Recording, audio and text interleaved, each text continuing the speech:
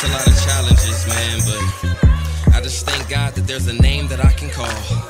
Oh, give thanks to the Lord. Call upon his name. Make known his deeds among the people. I call him Jesus. That's his name. Jesus. That's the name. That's the name. I call him Jesus. Jesus. That's the name. That's the name. It's always problems. Life isn't fair. I'm screaming drama. It's like nobody cares. When I need a savior and I'm in prayer, there's only one name, nothing compares. So I declare that I'm gonna be one who claims authority. I will fear no evil things, for I know that he's with me. It's not just what I believe. Lord, I know you're breaking chains. Anytime I'm feeling bound, I will just call on your name. That name is Jesus. Jesus. That's the name. That's the name. I call him Jesus. Jesus. That's the name. Yes, that's the name. I call him Jesus. Jesus. That's the name. That's the name. I call him Jesus. Jesus. That's the name. Yes, that's the name. See, this is faith time, 'cause it may seem hard, but I know my God, he's done it before. I call the main line, and then I'm restored. Now all my passion, now it can be towards giving Jesus every ounce of thanks. Wave my hands and give him praise. Holy, holy, we proclaim. Worthy is the Lamb who's slain. I'm not worthy of your grace, but I'm glad you're breaking chains. Anytime I'm feeling bound, I will keep calling your name. That name is Jesus. Jesus. That's the name. That's the name. I call him Jesus. Jesus. That's the name. Yes, that's the name. I call him Jesus. Jesus. That's the name. That's the name. I call him Jesus. Jesus. That's the name. Yes, that's the name. Say he rose. He saves. He rose. He saves. Say he rose. He saves. Yes, he rose. And he saves. He rose. He saves. He rose. Yes, he saves. Jesus rose. He saves. He rose. He saves. He's Jesus. Jesus. Call him Jesus. Jesus. When I need him, I can call him. He's always there. Nobody like him. Call him Jesus. In the morning and in the noonday. He's my healer. He's my provider. He's my way maker. He is my savior. He's everything that I need. I call him Jesus. Everybody, Jesus.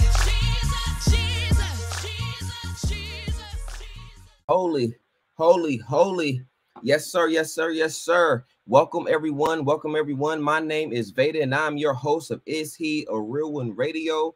I see you all in the chat. Thank you all so much for joining in. I see some Christians in the chat. I see some Israelites in the chat. I see some people who just want to hear people talk scripture in the chat. That's what's up. That is what we are here for. I saw some folks in the chat that were asking about that song. That's a song that I wrote and produced. It's called Jesus, and the artist is someone named Shantae Nichols. The link is in the description box, so if you're interested in that, you can definitely support. By going to the description box and purchasing that on iTunes. But it's also available on all the streaming apps: Spotify, iMusic, Amazon Music, etc. Type in my name, Veda, type in Jesus, it's gonna come right up. So thank you all so much for rocking with that. But I know that's not why y'all came. That was just a free gift. That hot record right there, that was a free gift. That's not why y'all came. The reason y'all came was to see who the gift of salvation is for. So we are going to talk about that soon. So before we dive into that, I want to encourage you to hit the like button. Well, first of all, let me take a step back. Where are my manners? First of all, thank you so much for tuning in. I see the viewers coming in. Be sure to hit the share button. But thank you so much for tuning in. Thank you so much for being in the chat and participating. And if you are listening on iHeartRadio, you are not looking at me, but I want to thank you so much for tuning in. I'm grateful for you. You are listening on Spotify. I want to thank you so much for tuning in. If you're listening on iTunes, I want to thank you so much for tuning in. I am grateful for you. But of course, if you are watching, if you are one of our viewers that is on YouTube, if you are one of our viewers that is on Facebook, I want to welcome you as well. And thank you so much for tuning in to IsHeARealOne Radio on tonight. This is our first broadcast of the year, and I'm really excited. I'm really excited. So this is IsHeARealOne Radio, y'all. Y'all see the title right here at the bottom left side of the screen. I want to encourage you to hit the subscribe button because we have a lot of excellent content. We have a lot of excellent content. We have a lot of excellent debates, conversational style debates, and we talk Bible here. All right. So if you have not already subscribed, subscribe right now. Okay. And make sure you hit like, make sure you engage in the chat, and make sure you share, make sure you leave comments. That helps this video stay up in the algorithm, and it helps YouTube and Facebook promote the video more when they see your engagement. So I want to thank you in advance for engaging. All right. That said, let's talk about this gift of salvation and who it is available for. Is it something that is available for all ethnicities across the world, around the world? Or is it only for those who are of Israel? Is it only for the Jews? This is a topic that both of these gentlemen have debated before. They've actually debated each other on this topic in the past, and they've also debated others on this topic in the past. But the style tonight is going to be different. It's going to be unique. It is a conversational style. It is going to be regulated by me, the moderator, but I'm really excited about this. So again, with Elder Mike Holloway and Captain Tazaryach, these two gentlemen who are heavyweights as far as sharing their position and why they have their position, and not being afraid to share their wits against anyone who they ultimately have to do it with. So Elder Mike Holloway, he is a preacher, he is a teacher, he is a husband, he is a father. He is very committed to teaching the Bible, and he will be representing the Christian perspective that salvation is available for those of, regardless of their nationality, regardless of their ethnicity. You can be Asian, you can be white, you can be Ukrainian, you can be an ethnicity that I never heard of, but you are on this here earth. Salvation is available to you if you receive the free gift of grace and mercy from Jesus Christ. Tazaryach will be representing the position that salvation is available for Israel. Now, before I bring them on, I want to explain the format and a little bit of rules. So I'm going to ask you all to listen up as we go through this. All right. All right. So we know the topic. Who is salvation for? It's salvation for Israel only. It's salvation for Israel only. Here are our rules. There are a couple of things that our participants have agreed not to do. They have agreed to not overtalk each other and have a shouting match, because that is not why we're here. We are not here to see who can scream the loudest and all that. And again, these two have engaged with each other before. It's always been fruitful, in my opinion. I've learned from their interactions in the past, and the way that we do things here on IsHeARealOne Radio, we want to make sure the listeners are being more equipped. So this is about you all who are listening. We want you to be more equipped. We want you to be more informed. So our participants have agreed to not overtalk each other and have a shouting match. They have agreed to not call each other names such as heretic, idiot, etc. If either of them believe that the other is being a heretic, we have agreed that this will be demonstrated with scripture, not by name calling. We do not want to sway the audience by way of that bravado. We want to sway the audience by way of demonstrating our position, by way of explaining what our position is and refuting an argument. And last but not least, as far as the rules are concerned, we will not be bringing up random scriptures when it comes to making a point. That is not to be confused. That is not to be confused with helping set the context. Of course, anyone who's a Bible teacher knows that, you know, we need to go other places at times to help make a point.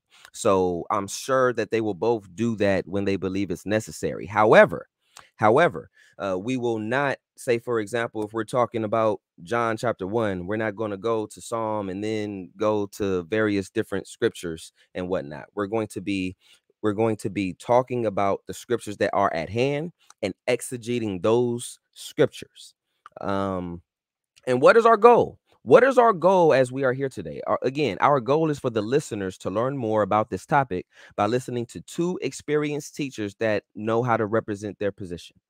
And the goal is for the participants to discuss this matter freely, without my involvement or as little as possible. And regardless, we are going to have a good time. So I'm going to bring them on now to allow them to introduce themselves for those who may not be as familiar, and they will share their position and why that is the position. I'll be timing that. They will each have 5 minutes each. Here's the last thing I want to say, and then the floor will be in the ball will be in the hands of Mike Holloway and Captain Tazaryach. We have, I think it's 6 scriptures. 1, 2, 3, 4, 5, 6. We have 6 scriptures. This will be the primary. This will be the heart of the conversational style debate here. These 6 scriptures. And the way that we are going to do it is we are going to be parking at these scriptures for 20 minutes, at a time. So we will have a scripture. I will read it, and there will be a participant who has the first and last word on that, and they will be talking about that for 20 minutes. So when it comes to this topic of, hey, is salvation for Israel only? Is it for all ethnicities? We're going to be bringing up relevant scriptures that these two gentlemen disagree on, and they're going to talk about it for 20 minutes, y'all. So I cannot wait to hear this. So at this time, I'm going to bring on both of the gentlemen so that they can say hello. So good evening to both of you. How are you gentlemen doing? All is well. Thank you. Bless you, Doc. Hey, I'm good to go, man. Glad to be on the show. Can y'all hear me okay? We hear you fine. I don't hear no echoes. So here's how we're gonna do it. Mike Holloway, I'm gonna let you go first as far as the opening. So I'll be timing you. You have 5 minutes. You can introduce yourself, state your position, and I'll let you know when your time is up. All right. Absolutely. Bless you. Thank you again, Brother Veda. Thank you for inviting us on to the platform. Grace and peace to Captain Tazaryach. Once again, this is probably, we done been in the ring a few times now, but it's always been respectful, always been cool. So we didn't mind jumping in again. Grace and peace to the chat. But this topic here is pretty explicit in scripture. And we believe that the view that we're going to share tonight is the biblical view, because it is the view that clearly and explicitly expresses that salvation is not only for the Israelite, it is for all who believe and accept Jesus Christ by faith. And I'll basically just set my premise right with scripture, Ephesians chapter number 3. And it reads like this: for this reason, I, Paul, the prisoner of Jesus Christ, for you Gentiles, if indeed you have heard of the dispensation of grace of God, which was given to me for you, how that by revelation he made known to me the mystery, as I have briefly written already, by which when you read, you may understand my knowledge in the mystery of Christ. Now, here's Paul saying that there is a mystery, which is something that was not formerly unraveled in times past. In verse 5, he makes it clear. He says this. He says, which in other ages was not made known to the sons of men. I'm going to say that again, which in other ages was not made known to the sons of men, as it has now been revealed by the Spirit to his holy apostles and prophets. So what is this revelation, Paul, that you are getting that wasn't made known in the way that it has now been made known to the holy apostles and prophets?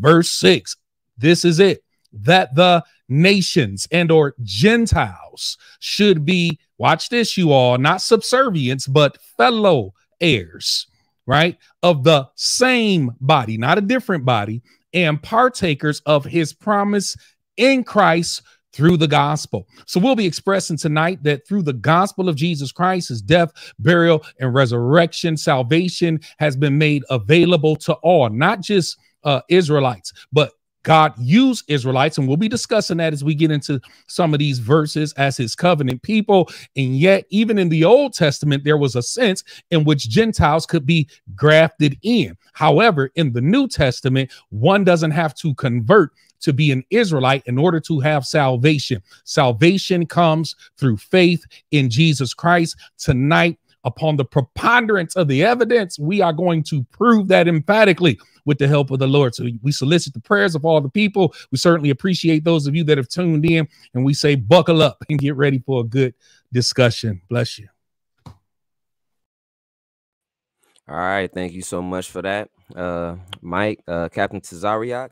I have the timer set up for you to introduce yourself to the way that you wish and give an opening statement to clarify and specify your position on the matter before we get to the scriptures. All right. Can y'all hear me okay first? I just want to make sure y'all can hear me all right. Hear you good, bro. I appreciate it. Again, I appreciate the brother bringing me on the platform. One of the things that made me want to do this dialogue, like Mike said, we've had sit downs before. I like the format that he had, very interesting format. So I'm, looking forward to that. What I first want to point out is this debate is about salvation, who it's for. From our perspective, it's for the children of Israel. Even as the very verse that Mike Holloway pulls out about Ephesians, when you go to Ephesians 1:4, it says, according as he have chosen us in him before the foundation of the world, that we should be holy and without blame before him in love, having predestinated us unto the adoption of children by Yahushua Mashiach to himself, according to the good pleasure of his will.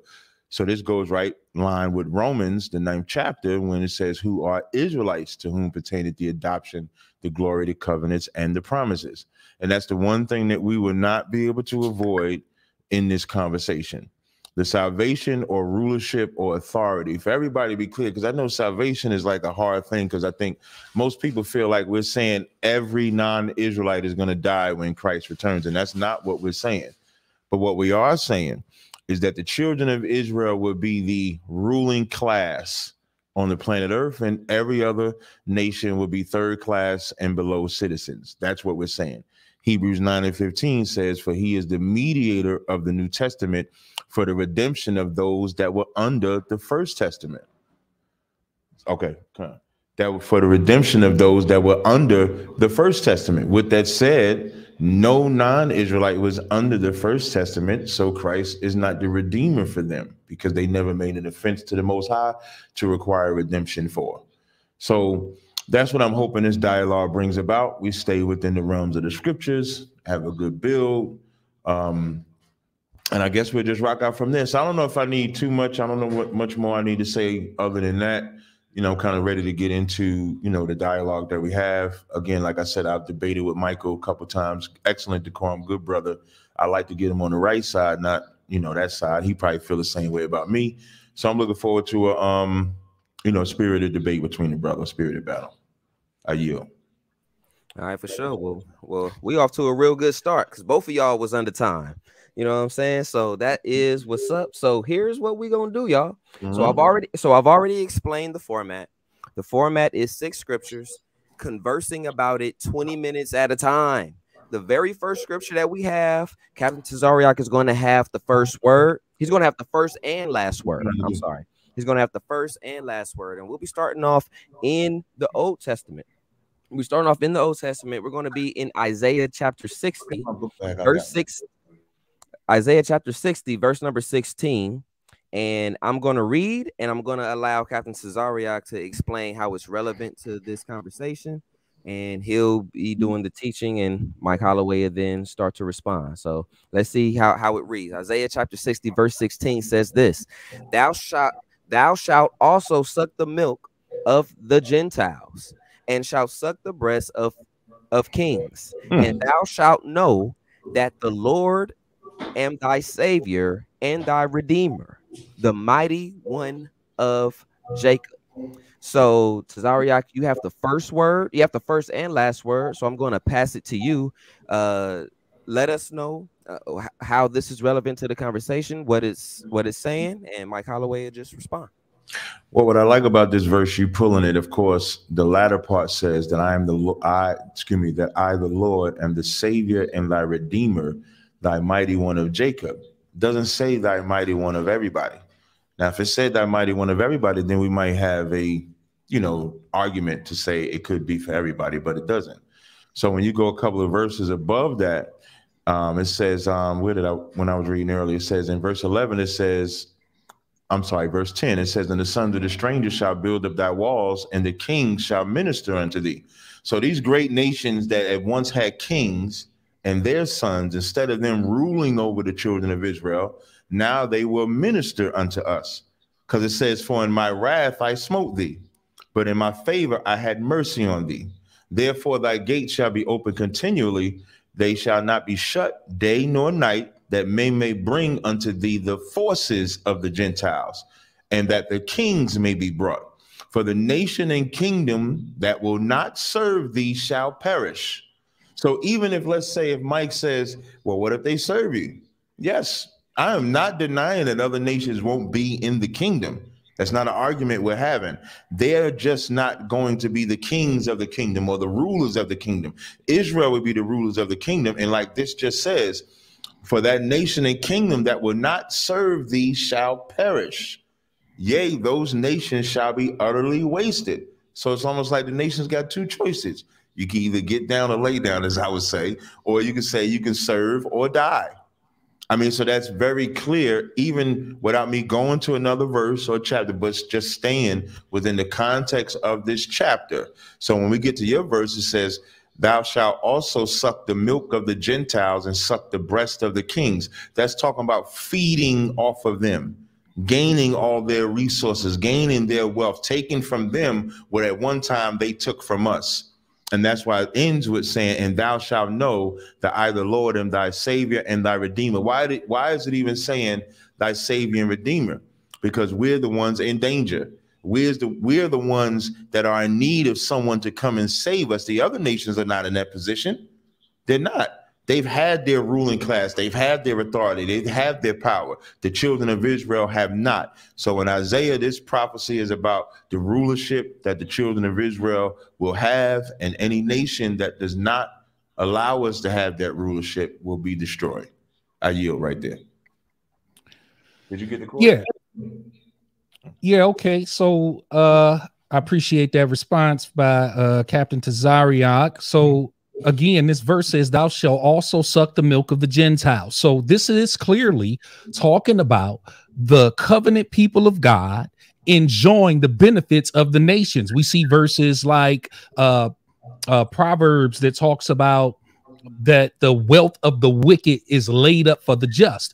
And so we do realize, and Jesus said it this way on the Sermon on the Mount, that the earth, the righteous rather, will inherit the earth. So we do understand that the righteous will inherit all things.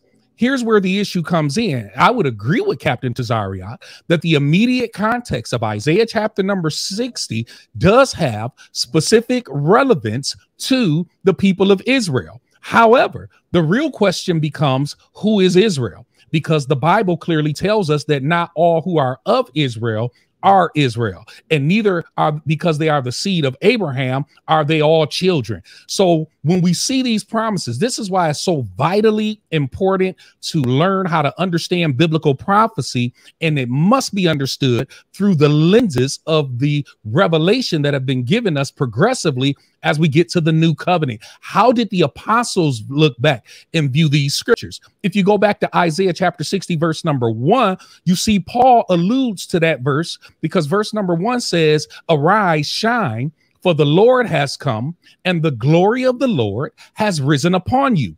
Paul hits on that very verse in Ephesians chapter 5. And mind you, and I'll prove all this as we go, Ephesians was a predominantly Gentile ministry. And I'm not talking about Israelite Gentile. I'm talking about Gentile.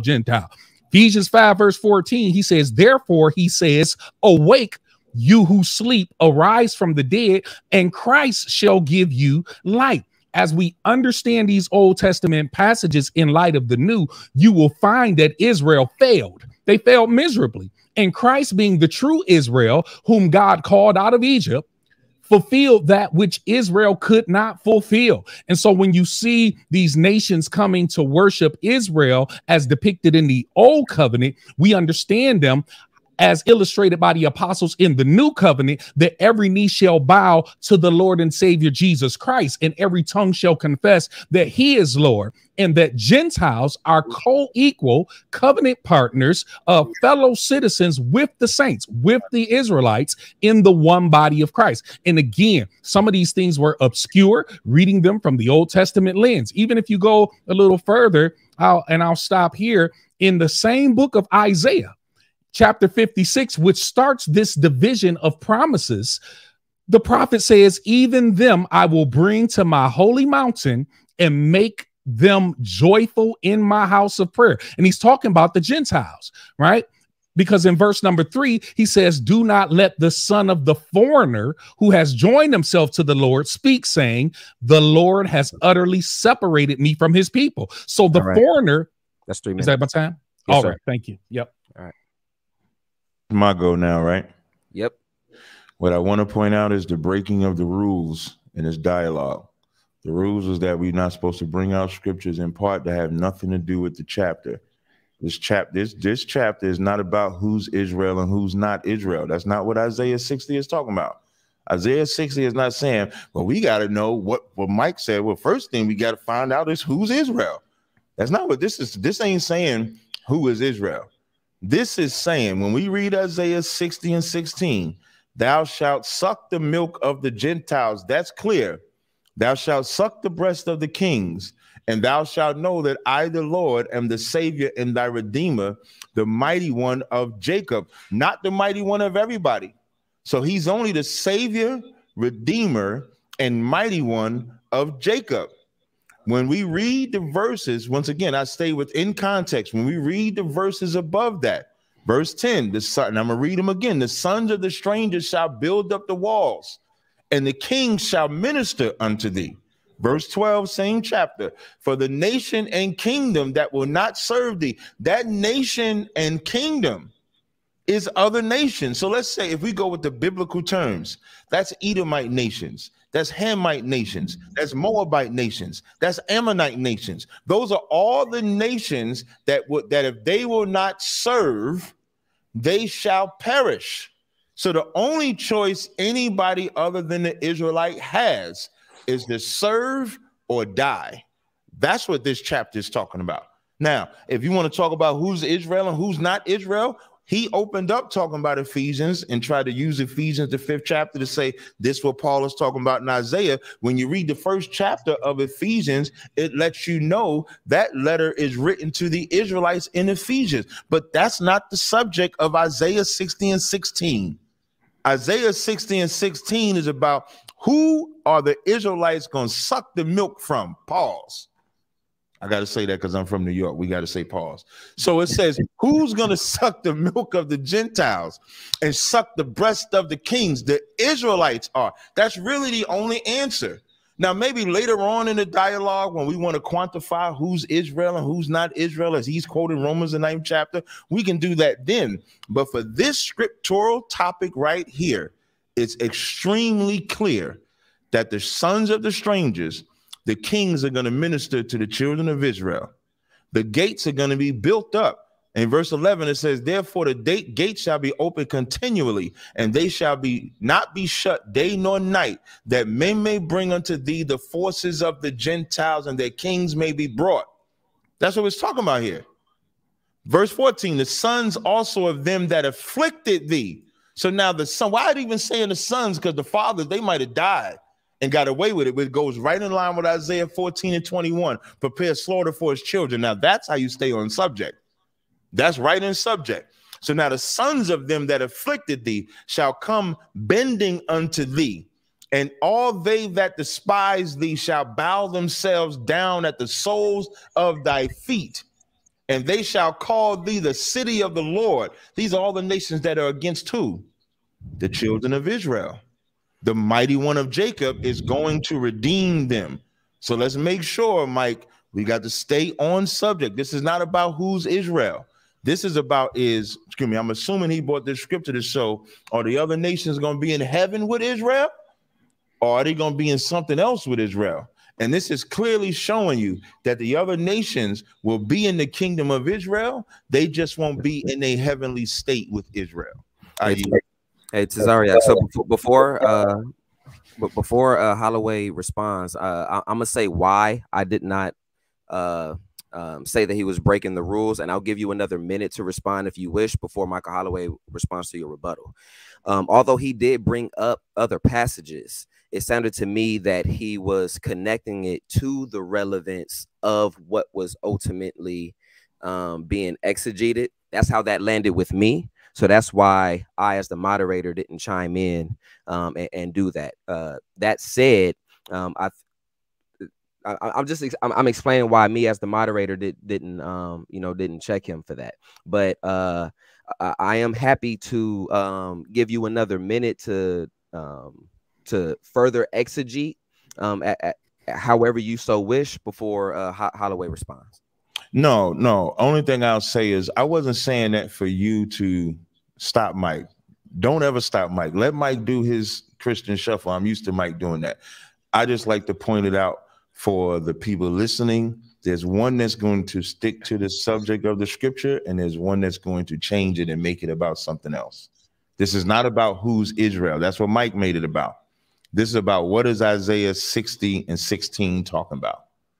That's all. Yeah. All right. Yeah, I will say one more thing, and I say this lovingly, my friend Tazaryach.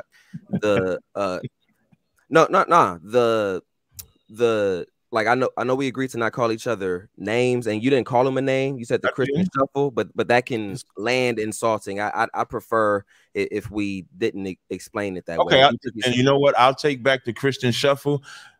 Let's just stick like this. That verse ain't about who's Israel. Another verse could be about who's Israel, like Romans the 9th chapter that he quoted. That not all Israel, who's Israel? Now that's something where we would have to discuss who's Israel. This verse ain't about who's Israel. This verse is about who's going to be ruling over who. That's Isaiah 60 and 16. All right. But I'll try to refrain from that. I respect the rules of your platform. No sweat. I appreciate that. Mike, I'm happy to hear your rebut. Yeah, Cap, that's not shuffling. That's biblical exegesis, right? And so that might be concepts. I know we got a different hermeneutic style. So let's establish these principles first. One, we disagree on these scriptures. So you cannot tell me what this scripture is about because we already disagree on what this passage is about. I clearly tied as the moderator laid the rules down in the beginning, I clearly tied each of those verses properly and hermeneutically to the text in their proper context. Because verses aren't written in isolation, right? Verses are written in the context of the whole, and understanding them in the context of the whole is the only way that we're going to get proper understanding of these texts. Now, let me comment back on this text, though, so I can help people understand. Again, I started out saying that the verse is clearly written to the covenant people of God. I also said directly and contextually, Isaiah was addressing that to the covenant people of God, the nation of Israel. But we know that Judas wouldn't be included in these benefits. Why? Because Judas betrayed. And so it is vitally important to the topic, because the topic is, who is salvation for? So each of these verses have to be understood in relation to the context. So I'm not knocking that salvation is for Israelites. You're knocking that salvation is not for Gentiles. And so I'm clearly bringing this verse out properly, that these nations, when they come, they are coming and ultimately serving Christ, not you, not any other Israelite, ultimately Christ. Yes, the nations who judge Israel will be judged. Yes, the nations who did wrong, God is going to bring about his ultimate judgment. But make no mistake about it, my brother, I'm showing you in this text that this text is broader than the limited scope that you all want to read it in isolation. They must be understood in the context of the whole, which is what I'm trying to give you. Now, let me just reiterate the point I made about Ephesians, and I know my time will be up. Clearly, Paul, if the apostle quotes the verse, then I think it's safe to say that that verse is talking about the chapter in question. And Paul quoted the verse and related the light that awakens the people to Jesus Christ. And so in that sense, we understand that the verse is clearly broadening the scope of what even the prophet himself saw 700 years prior to Christ. You must be able to look at these scriptures and understand them both hermeneutically, biblically, and soundly in context of the whole and not in isolation, because that's what the problem. Sometimes people, they read these verses, see, it say Israel, it say Israel. Well, yes, it does. And I'm not knocking that, right? But understanding the fullness of how scripture is written, we know that it's not limited to just the nation of Israel. I yield. All right, Tazaryach. I appreciate it. So now I'll touch on Ephesians, since that's within the realms according to the moderator. So he brought up Isaiah 60:1 and said, hermeneutically, whatever that word means, it lines up with Ephesians, which the scripture that he's referring to is Ephesians 5:8 or verse 14, when it says, wherefore he saith, awake sleep, and ye was sometimes in darkness, but now ye are light of the Lord, walk as the children of light. If y'all notice in my opening statement, when he brought up Ephesians, I read Ephesians 1:4. So let's keep this hermeneutically sound in tune. So Ephesians 1:4, as I read in the beginning, it says, verse 3. Blessed be the God and Father of our Lord, Yahushua Mashiach, who had blessed us with all spiritual blessings in heavenly places in Christ, according as he had chosen us in him before the foundation of the world, that we should be holy and without blame before him in love. So when he brings up Ephesians, these are letters. So if I write a letter to Mike, Capt can't grab that letter and think that letter is for him. That letter is only for Mike. No matter how good Capt feels about that letter, everything good about that letter addressed to Mike is only for Mike. And if it was predestined for him before the foundation of the world, there's really nothing Capt can do that can grab hold of it. Verse 5, having predestinated us unto the adoption of children by Yahushua Mashiach. We say, y'all say Jesus Christ, we say Yahushua Mashiach. Why is that important with the adoption? Because we were broken off from the from the covenant, because we broke the first commandment. So now, to keep it hermeneutically in tune, when you go to Romans, the 9th chapter and the 4th verse, it says, who are Israelites, not everybody, to whom pertaineth the adoption, the glory, the covenants, the promises, the giving of the law, and the services of God. Who contain the glory and the covenants and the giving of the law and the services of God and the promises. And when you go further down in that verse, verse 11, when it says, for the children being not yet born, neither having done any good or evil. So there was nothing that Jacob did good.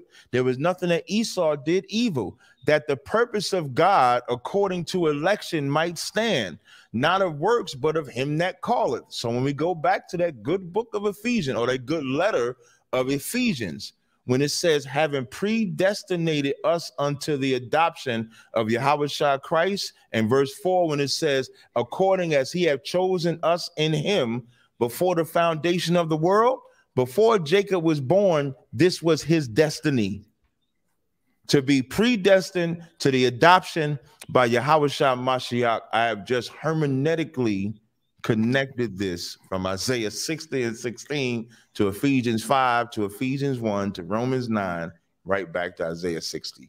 I yield. All right, Mike, you go, and then Tazaryach, you'll have the last word. Go ahead, Mike. All right. Thank you for hermeneutically tying those together for me, Cap. All right. Now check this out, Cap. One good thing about these letters is that they don't leave it up to us to determine who they're written to. Ephesians chapter number 1. Let's see who Paul is writing to. Paul, an apostle of Jesus Christ by the will of God, to the saints who are in Ephesus and faithful in Christ Jesus. That is the audience, the faithful in Christ Jesus. Let me say that again. The faithful in Christ Jesus. So who is Paul writing to? The faithful in Christ Jesus. Now, you tried to use some of the verses about being predestined, but to show you that that is not meant exclusively for the Israelites, all we got to do is keep reading down, because in chapter verse number 12, chapter 1, it says that we who first trusted in Christ should be to the praise of his glory. And then verse 13, he says, in him you also trusted. Now we trusted. Verse 13, you also trusted after you heard the word of truth, the gospel of your salvation. And we'll get into some more of these verses, because in chapter number 2, he goes to tell us who the who is. And he says Gentiles, right, who were strangers from the covenants of promise, strangers afar off from the commonwealth, not of just Judah or the southern tribe, but a commonwealth of Israel. And we'll hit on more of that as we go to further prove that. Now, when you go to Romans chapter number 9, if you continue to hermeneutically break it down, if you continue to read, you will see that these Israelites rejected, and because of that, the Gentiles were being grafted into the same covenantal tree. Your time isn't up. I just want to say, Elder Mike, so as you're doing this, all of this is fine. Just make sure you tie it back to Isaiah 60.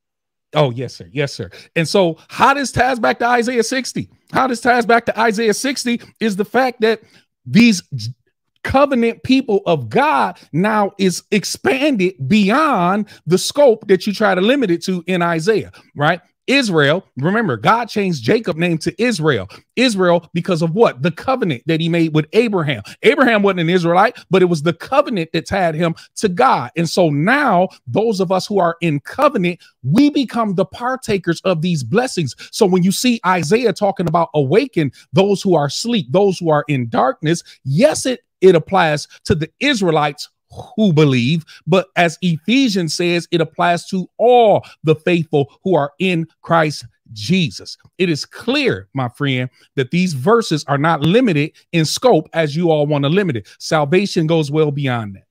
All right, Tazaryach, last word on this topic. I appreciate it. When he talk about the saints, Psalms 50:5 says, gather my saints together unto me, those that have made a covenant with me by sacrifice.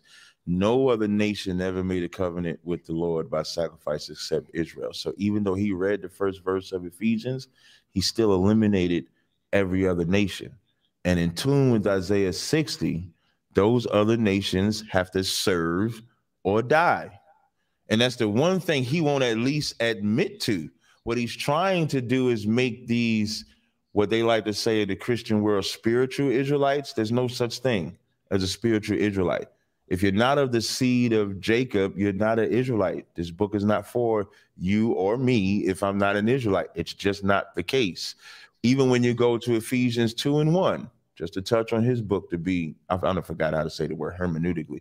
I'm glad when Christ said, I'm glad that the Lord kept this from the wise and prudent, but gave it to the babes. Ephesians 2:1, it says, and you he hath quickened who were dead in trespasses and sins. He quickened us when Christ came. And that goes right in line with Ezekiel, the 37th chapter, when he was talking about the valley of the dry bones. And he told Ezekiel to do what? Prophesy unto these bones. And as he prophesied to them bones, not only did he awaken them bones, he caused spirit to come into them. He caused life to come into them. And that's what Christ did. Christ gave the children of Israel life. And when you read further down in Ezekiel 37:16, it says, moreover, thou son of man, take thee one stick and write upon it for Judah and for the children of Israel, his companions. Then take another stick and write upon it for Joseph, the stick of Ephraim, and for all the house of Israel, his companions. Why? Because even within the divide, Judah had a part of Israel, Ephraim had a part of Israel. And who made them one stick? Christ made them one stick. That's why John, the 10th chapter, Christ said, there are other sheep that are not of this fold. Them I must also bring. He's talking about that stick of Joseph to bring us all back into one. So in closing, Isaiah the 60th chapter that we started at in 16, which I started at verse, I'm going to end with verse 12. It clearly says, for the nation and kingdom that will not serve thee shall perish. Yea, those nations shall be utterly wasted.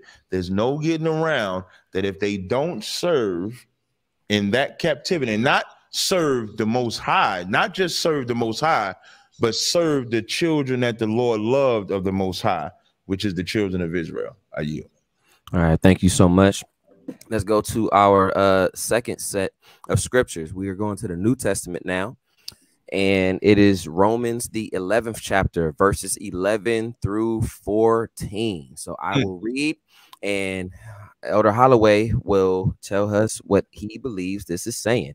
Romans 11, verses 11 to 14 says, so I ask, did they stumble in order that they might fall? By no means. Rather, through their trespass, salvation has come to the Gentiles, so as to make Israel jealous. Now, if their trespass means riches for the world, and if their failure means riches for the Gentiles, how much more will their full inclusion mean?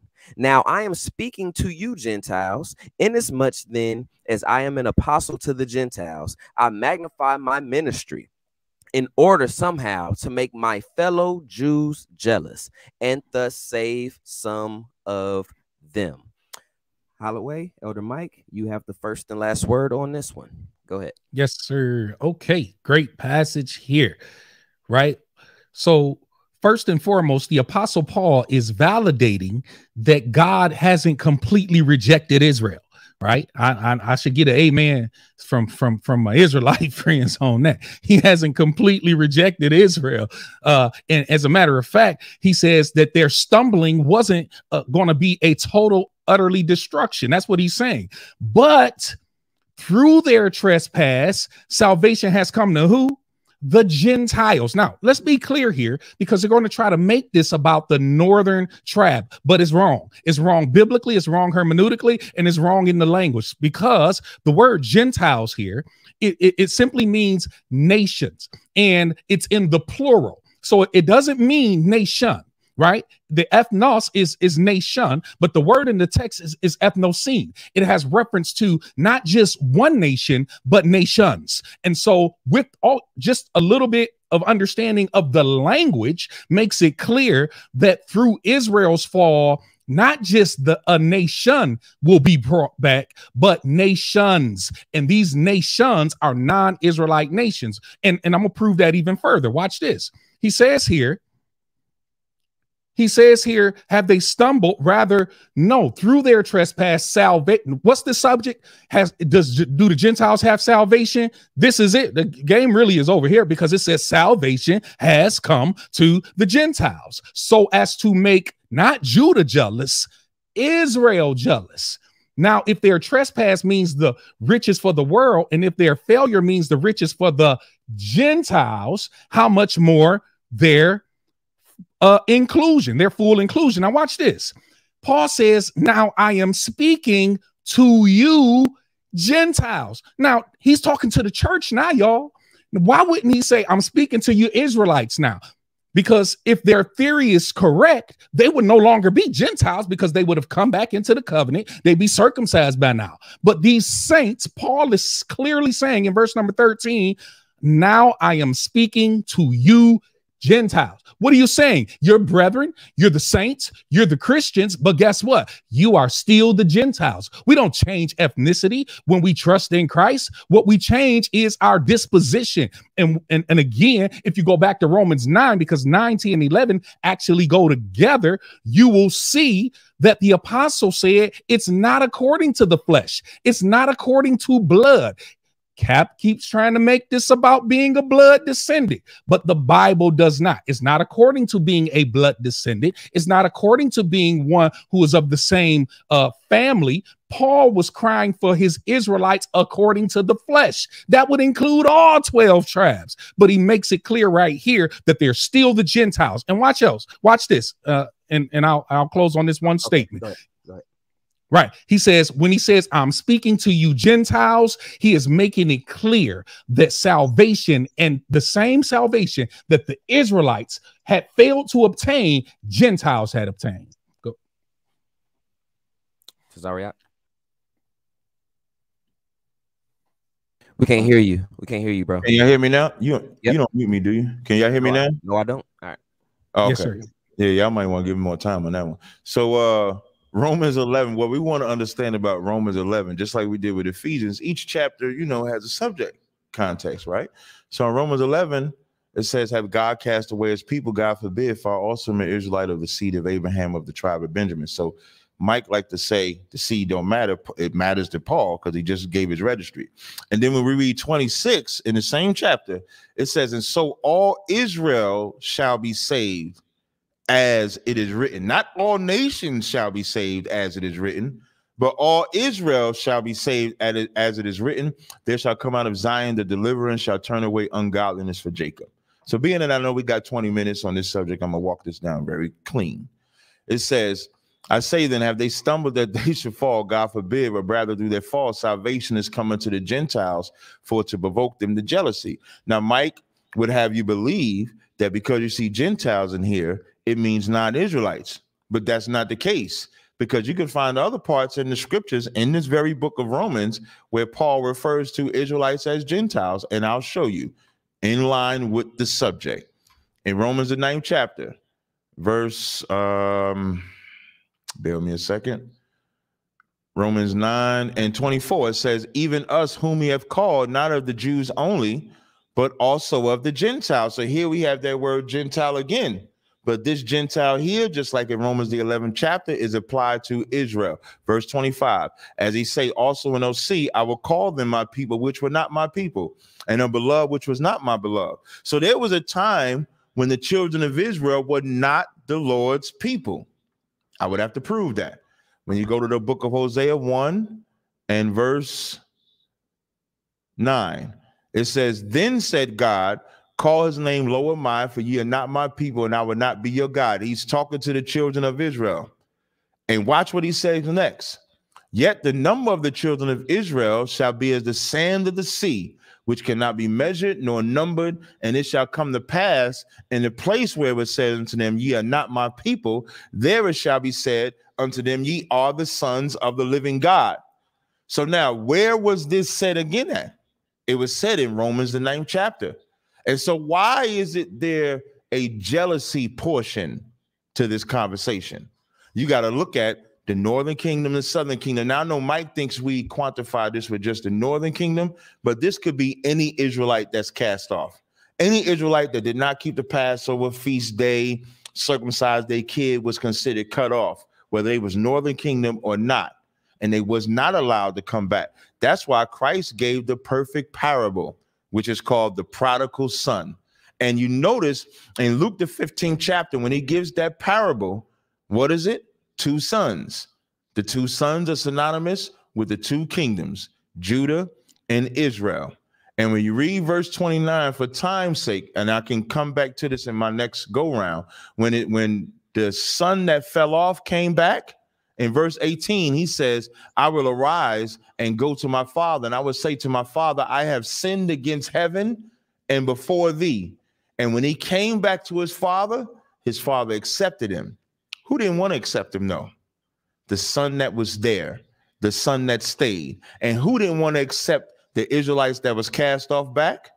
the southern kingdom or the Jews that was in Jerusalem did not want to accept them back. That's the jealousy that it's talking about, because they wanted to keep it for themselves, but they fell too. They fell when they killed Christ. If they didn't kill Christ, it would just be them. But when they killed Christ, they fell, the other Israelites fell. So now the riches of them coming back, and you find the riches in Romans, the 9th chapter, Romans 9:23. What if God, I'm gonna start at 22. What if God, willing to show his wrath to make his power known, endured with much long suffering the vessels of wrath fitted to destruction, and that he might make known the riches of his glory on the vessels of mercy. That's the riches that it's talking about. The vessels of mercy is on the children of Israel. I think you're talking. I think I might be at my 3 minutes. I yield. All right. Go ahead, Mike. All right. Let's go back here to Romans chapter number 11. So a couple things, Cap, I want you to deal with, if you can. I know we're limited in time. One, you didn't deal with the fact that Paul still calls these believers Gentiles. Still today, Gentiles.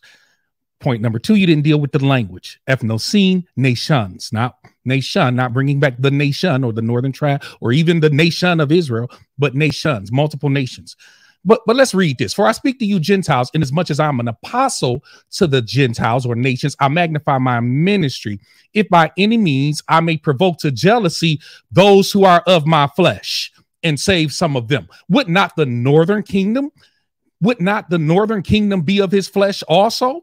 No. So you've got Gentiles who are not of his flesh, and then he's provoking the jealousy those who are his flesh.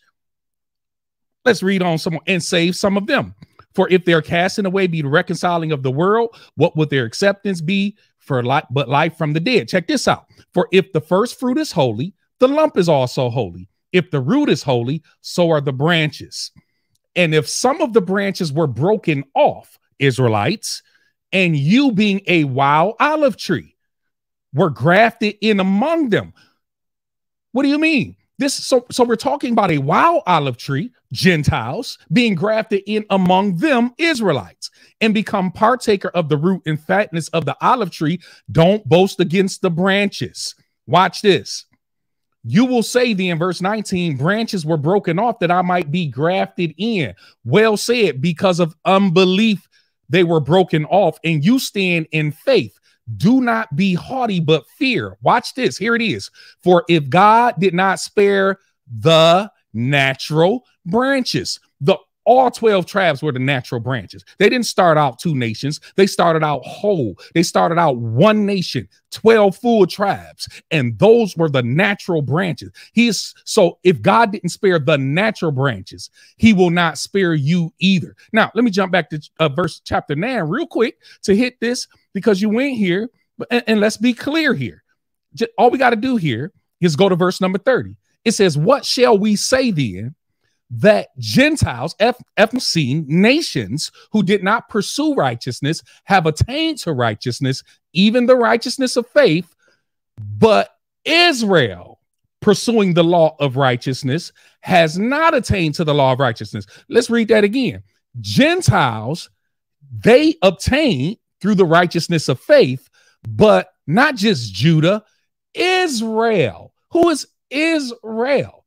Right? Israel consists of the 12 tribes, and they did not obtain. Why? Because they sought it as if it were about the works of the law. This chapter can't get any clearer, my friend. It is all about God using Gentiles who were not a people, ushering them into the covenant to provoke those who are of Paul's flesh to jealousy. All right. Captain Tazaryach. Can you hear me? Yep. I think I addressed the Gentiles, and I'll even give the Zondervan Bible Dictionary on the word Gentiles, page 307. Gentiles, goy, going, nation, nations, people, translated Gentiles in the KJV. Sometimes refers to Israel.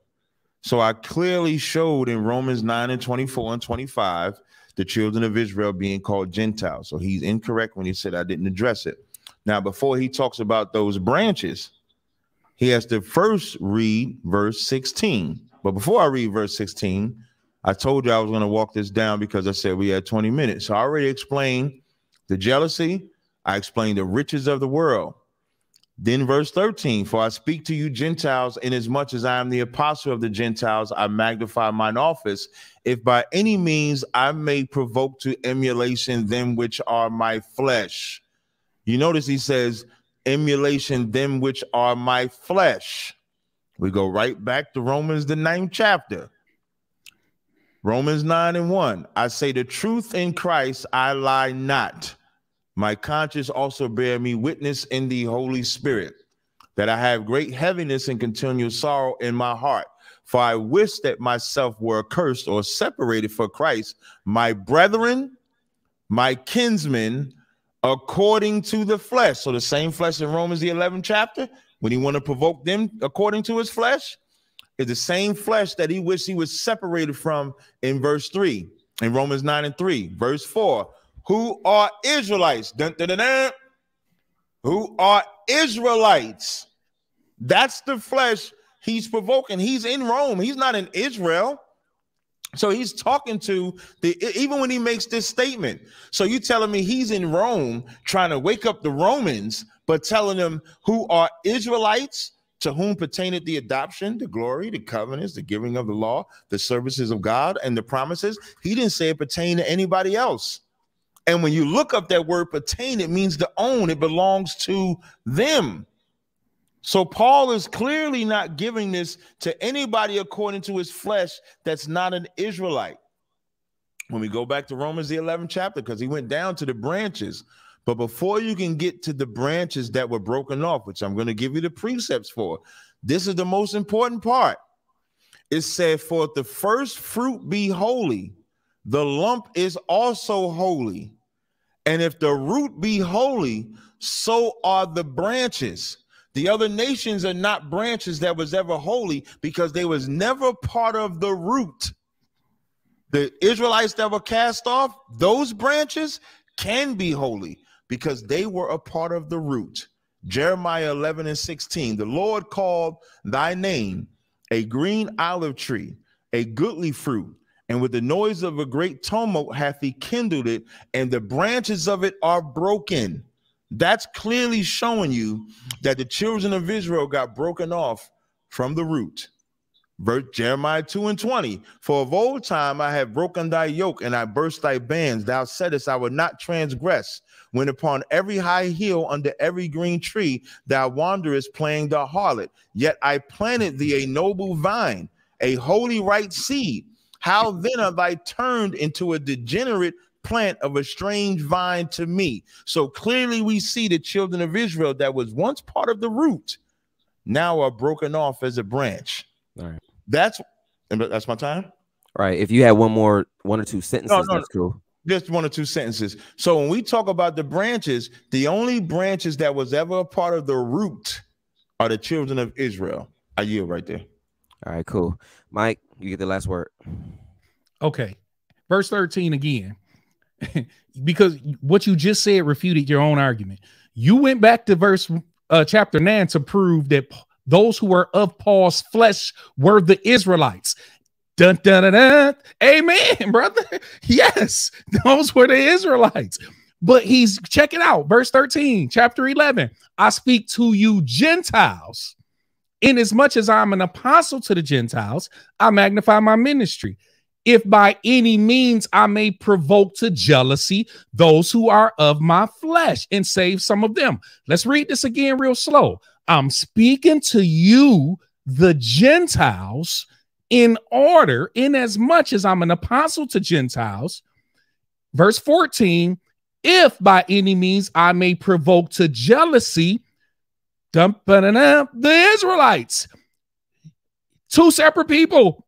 The Israelites are his flesh. The Israelites are those that he desired to be saved. The Israelites are those that he wept and he mourned from, because as you said, unto them were given the covenants, the promises, the laws, statutes, right? And he provoked, but the provoking to jealousy is using other people, the Gentiles. Clearly, the Gentile. Yes, the lump was holy. He's telling the Gentiles not to boast against these branches because the lump is holy and so are the branches. But you Gentiles, he didn't call them holy. He called them a wild olive branch. And as a wild olive branch, they are being grafted in among them. So you're right. The Gentiles weren't part of the holy lump. You're right. It was the Israelites, but the wild branch Gentiles are being grafted in. Everything you said refuted your own argument, my friend. So as we read a little bit further here, let's just go down here to verse number 20. No, hold on one sec. No, verse number 31. No, let's start at verse 30. For as you were once disobedient to God, Gentiles, yet have now obtained mercy through their disobedience, even so these also have now been disobedient, Israelites, that through mercy shown you, they also may obtain mercy. For God has committed them all to disobedience, that he might have mercy on all. So this includes both sides, both the Israelites, the holy, as you brought out, lump, as you brought out, the relatives, the flesh of the Apostle Paul, as you brought out, these who were being provoked to jealousy, as you brought out, by the Gentiles, which you didn't bring out. These people are being provoked to jealousy by non-Israelites. Therefore, this salvation that Paul is clearly talking about in Romans chapter 9, 10, and 11, he is clearly making it available for Gentile. You can go back to chapter number 10. Faith come by hearing, hearing by the word of God.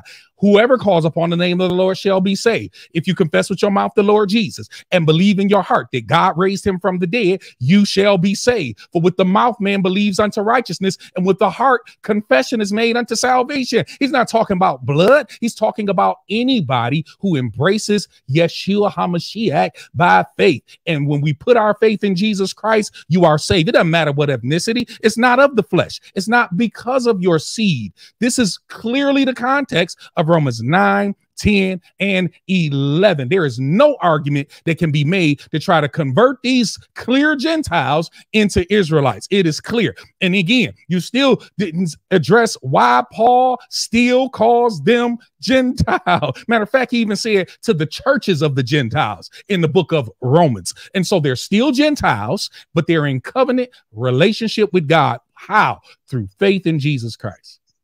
All right. Thank you so much for that. We are now moving on to our next set of scriptures. We're going back to the Old Testament. At this time, we'll be in Genesis chapter 12, and Tazaryach will have the first and last word on this one. Let's go. Let me go ahead and pull it up. Genesis chapter 12, verses 2 and 3.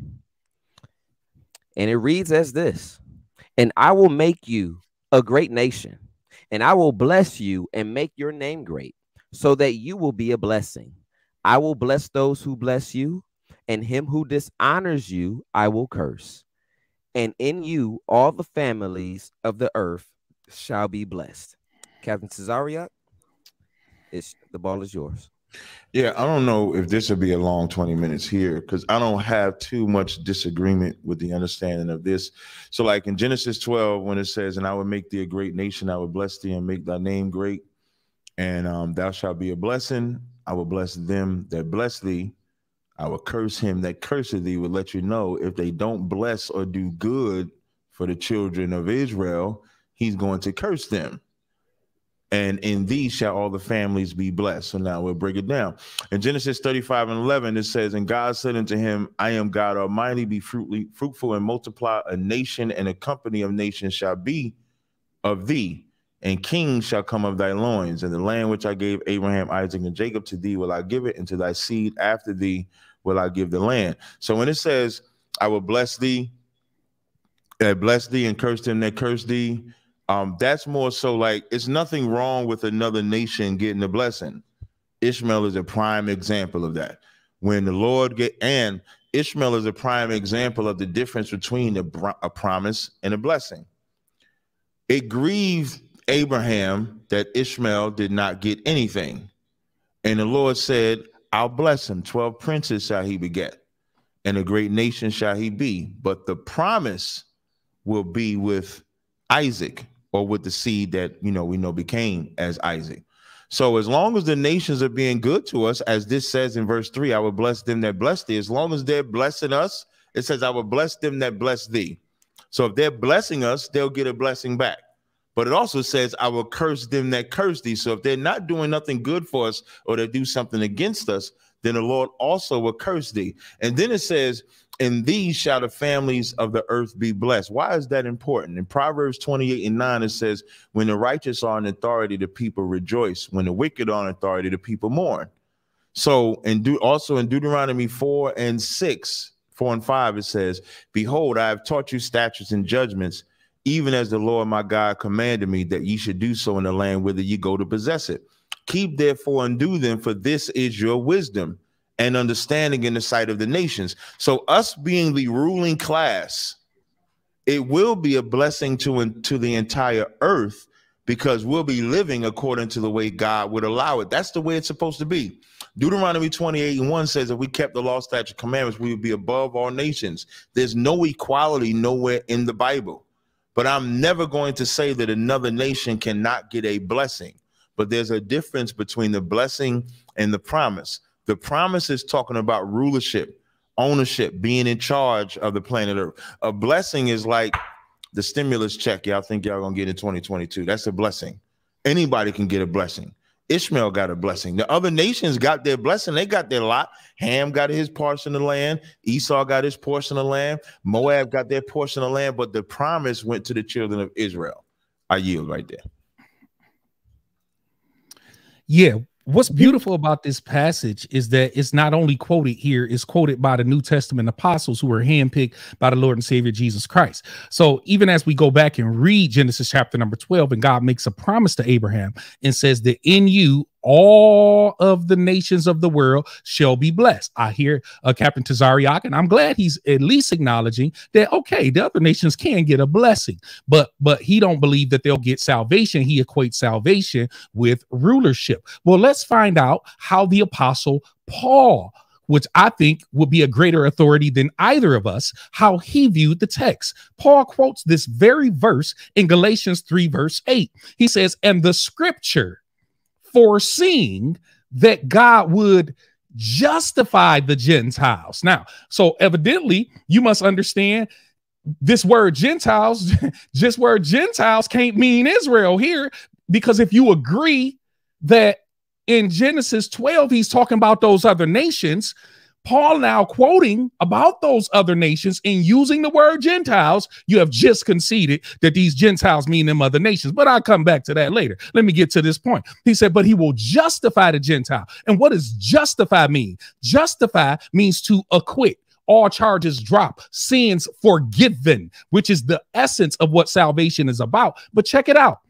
He would justify them by faith. He preached the gospel to Abraham beforehand. So the gospel to Abraham said, in you, all the nations of the world shall be blessed. Well, guess what the gospel is? The gospel is the power of God unto salvation. Yes, to the Jew first, but also to the Greek.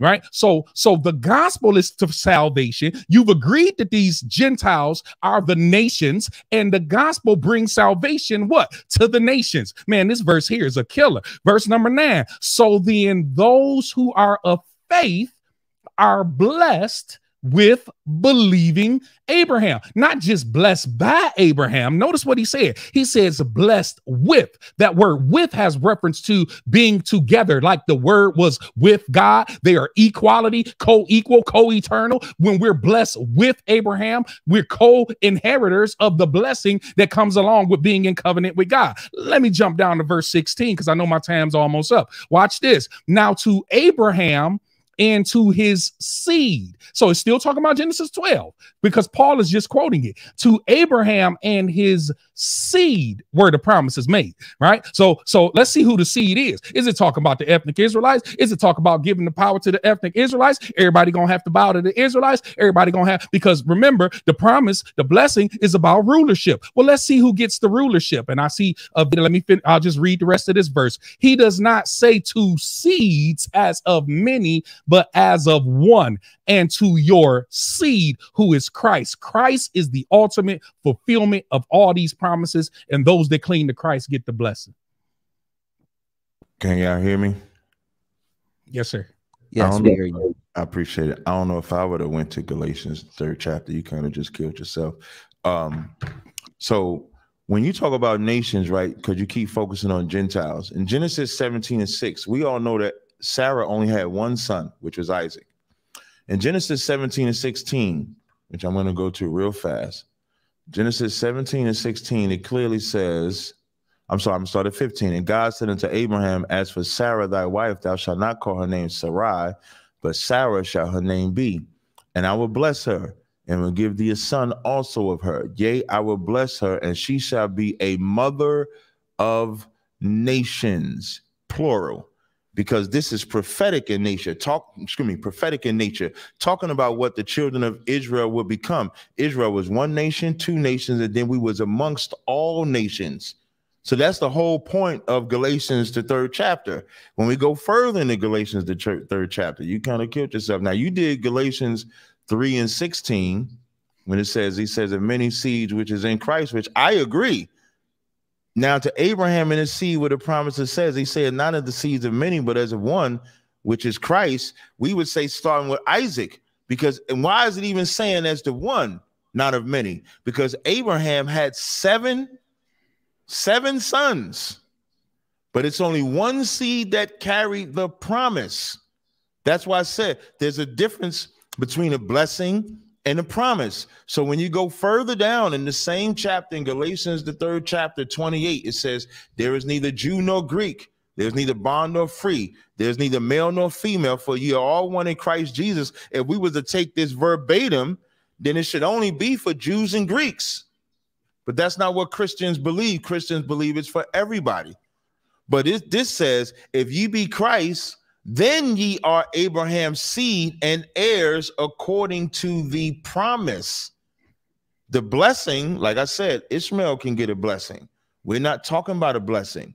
We're only talking about the promise, which is what separates the children of Israel from everybody else. So again, Genesis, the 12th chapter, somebody getting a blessing or a gift or something like that, I'll go even further with it. In Genesis, the 25th chapter, I believe it's Genesis 25. In Genesis 25:5, it says that Abraham gave all that he had unto Isaac, but unto the sons of the concubines which Abraham had, Abraham gave gifts and sent them away. That's the blessing.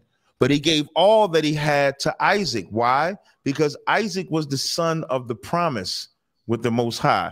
The children of Israel are the sons of the promise. So again, we're right back to the same concept. Is this covenant for everybody, or is this covenant for one? There's nowhere in the Bible that the covenant is for everybody other than Israel. I hear the noise in the background. All right, Cap, you said in Genesis chapter number 12, you said, I don't know how long we're gonna be on this, because I think there won't be much disagreement, because when we read that in Abraham all the nations will be blessed, you acknowledged that these were the nations. You didn't say Israel. So when Paul quotes this in Galatians chapter number 3, Paul says clearly the scripture foreseeing that God would justify the Gentiles by faith, preach the gospel to Abraham. Now you're trying to bring these Gentiles, because Paul quoted the same verse, you're trying to bring them back to being the Israelites. You can't have it both ways. If it wasn't the Israelites in Genesis 12, then it's not the Israelites in Galatians 3 when Paul quotes the same verse. right? And then when Paul quotes this verse, he mentions again the gospel. Now, let's go back down to the seed here, because remember, you said it, and you said you agree. To Abraham and to his seed were the promises made. He does not say two seeds. You know what that does? That eliminates the whole ethnic argument. To his seed, as not as a many, it's a lot of Israelites, but it's only one Christ, but as of one. And to your seed, who is Christ. And you just quoted the verse where you said that if you be Christ, not if you be Israelite, not if you be of the tribe of Jacob or any of the 12 tribes, rather, of the sons of Jacob, but if you be Christ, then are you Abraham's seed. Not if you be one of the sons of the 12, not if you have ethnicity or the same blood as, you know, Judah, Simeon, and all the rest of the brothers, Reuben, right? No, but if you be Christ, then are you Abraham's seed. And then check this out, and heirs according to the promise. And contextually, these families of the earth, which you already told us were the nations, are what's included here as being Christ and being inheritors of the promises. You said they could have a blessing, but the promise belongs to Israel. But you confirmed that these same people getting these promises weren't the Israelites, because in Genesis chapter number 12, you admitted these were the nations. And these same nations are what Paul is addressing here in Galatians. And so when you go back to Genesis, this is why the Abrahamic promise is so important, my friend, because it comes before the law, right? Abraham was justified before the law, because he believed God, before circumcision, because he believed God. Therefore, the covenant was established through Abraham's faith and not through the bloodline of the seed of Israel. So I think you get the last word. You get the last word. I appreciate it. Y'all can hear me, right? I think what Mike is trying to do, well, I won't say what Mike is trying to do. So now in Genesis 12:3, when I said that I still have Israel ruling and the other nations being blessed from us ruling, that's the difference between a promise and a blessing. So in Galatians, when Paul is quoting Galatians, he's not bringing non-Israelites into the fold. That's why he says, he said not into seeds as of many. That's not eliminating Israelites. Why would he say that? The whole reason why in Galatians 3:16, when he says now to Abraham and his seed where the promise is made, he said not in the seeds of many, because Abraham had other sons that became nations. The Ishmaelites became a nation. He's not talking about that seed. He's not talking about them. When I go back to Genesis 25, he had Zimran, Joskam, Medan, Midian, Ishbak, Shua, that became nations. He's not talking about them. He's only talking about Isaac and the seed that came out of Isaac, which we know became Abraham, Isaac, and Jacob. He's talking about that seed. So why does it also say you have to believe in Christ? Because you can be an Israelite, but if you don't believe in Christ, you are not redeemed, because he is the mediator of the New Testament, because we got cut off. So I have to read Hebrews 9:15 to bring that point home. It's on subject. So Hebrews 9:15 says, and for this cause, he is the mediator of the New Testament. So I already showed in Hosea when we got cut off from being his people. So now Christ comes, and through his blood, he's the mediator of the New Testament. So if you're an Israelite, but you don't believe in Christ, he's not your mediator. How can you talk to the Most High? So that's why you have to believe. An Israelite has to believe in Christ. A non-Israelite believe in Christ doesn't mean nothing. If you go back to where we started with Isaiah 60:12, 60:16, that nation that will not serve thee shall be destroyed. It doesn't say that not that Israelite, because the Israelites are the ones that are getting salvation. So again, when we pair Genesis 12, the only reason the nations can get blessed is if we're ruling over them. In Galatians 3:8, which I'm going to go back to, let me hurry up. I try to have the scripture in front of me. That's why I kind of pause before I go in between. So when it says that the scripture foreseeing that God would justify the heathen through faith, Paul is using that scripture to talk to the Israelites about coming back to their full power, because the nations will be blessed in us. But he's not saying that for them to get the blessing of salvation. He's saying that to the Israelites to put them in their proper place. Like you living like a heathen when the Lord wants you to be in authority. So when you read the rest of Galatians, it ends with the promise, and that promise only goes to Israel. You're not going to show no verse of the promise of salvation going to any other nation other than Israel. At best, we're going to argue over a Gentile argument. That's it. I yield. All right. Thank you, gentlemen, very much. We will be moving along from Genesis, and we will be going back to the New Testament, going to Acts the 10th, Acts the 10th chapter, verses 25 through 29. Mike Holloway, you will have the first word on this one. Let me do the reading. Acts chapter 10, verses 25 through 29. And it reads as this. Oh, wait, hold on. Oh, wait, did I have Romans 11 up that whole time y'all was talking about Genesis? My bad. I didn't even realize that. Anyway, all right, Acts chapter 10, verses 25 through 29. When Peter entered, Cornelius met him and fell down at his feet and worshipped him. But Peter lifted him up, saying, "Stand up, I too am a man." And as he talked with him, he went in and found many persons gathered. And he said to them, "You yourselves know how unlawful it is for a Jew to associate with or to visit anyone of another nation. But God has shown me that I should not call any person common or unclean. So when I was sent for, I came without objection. I asked then why you sent for me." Elder Mike, you have the first and last word on this one. Yes, sir. This is another one of the most clear texts that we will be reading that make it absolutely clear that salvation is to the Gentiles, because I know they're going to try to make Cornelius an Israelite, but he's not, because the scripture is absolutely clear. First, God starts out by giving Peter a vision on the roof of Simon and Tanner's house. This vision he shows Peter, he brings down all manner of unclean foods that were forbidden, not just to the southern kingdom, but for both kingdoms when they were one nation. These unclean foods, the Lord says to Peter, "Rise, Peter, and eat." Peter says, "Wait, I haven't eaten anything unclean. I'm a Jew." He's saying, no, these things aren't for us. Who? Not just southern kingdom. This law was given to all 12 tribes. So Peter didn't quite understand the vision. And eventually God shows him. Men come, they take Peter to Cornelius, and that's where we get to our scripture in the question. Peter says, "It's not lawful for me to be with someone of another nation." Not one of my lost brothers, but someone of another nation.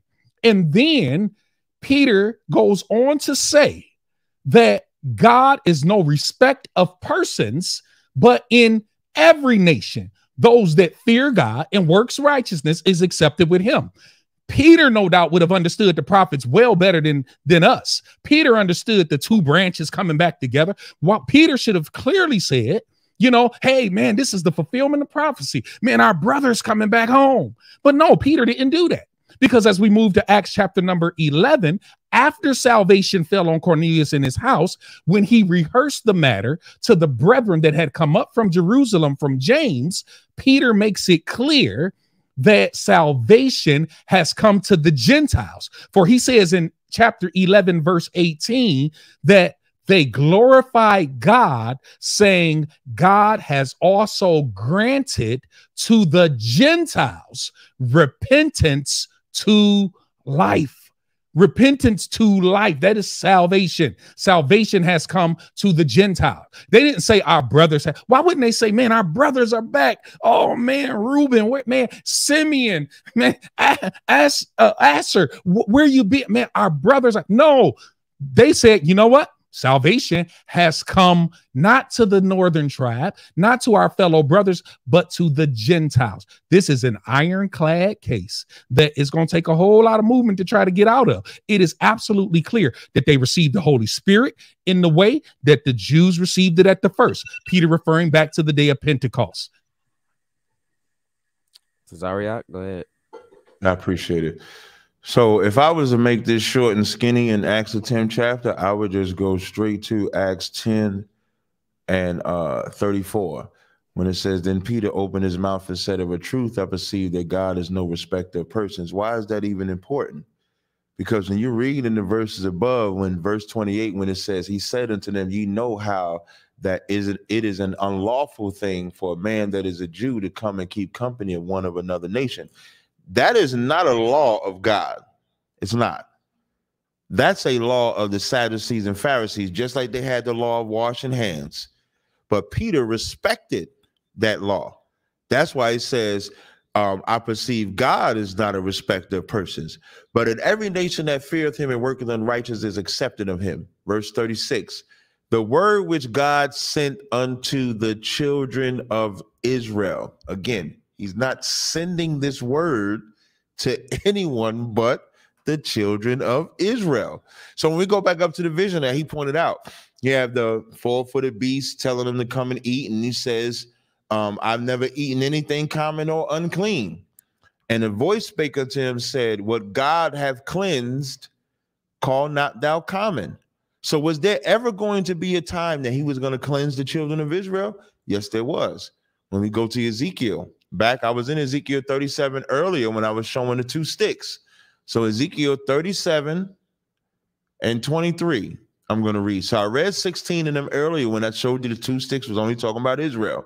So Ezekiel 37 and 23, it says, neither shall they defile themselves any more with their idols, nor with detestable things, nor with their transgressions.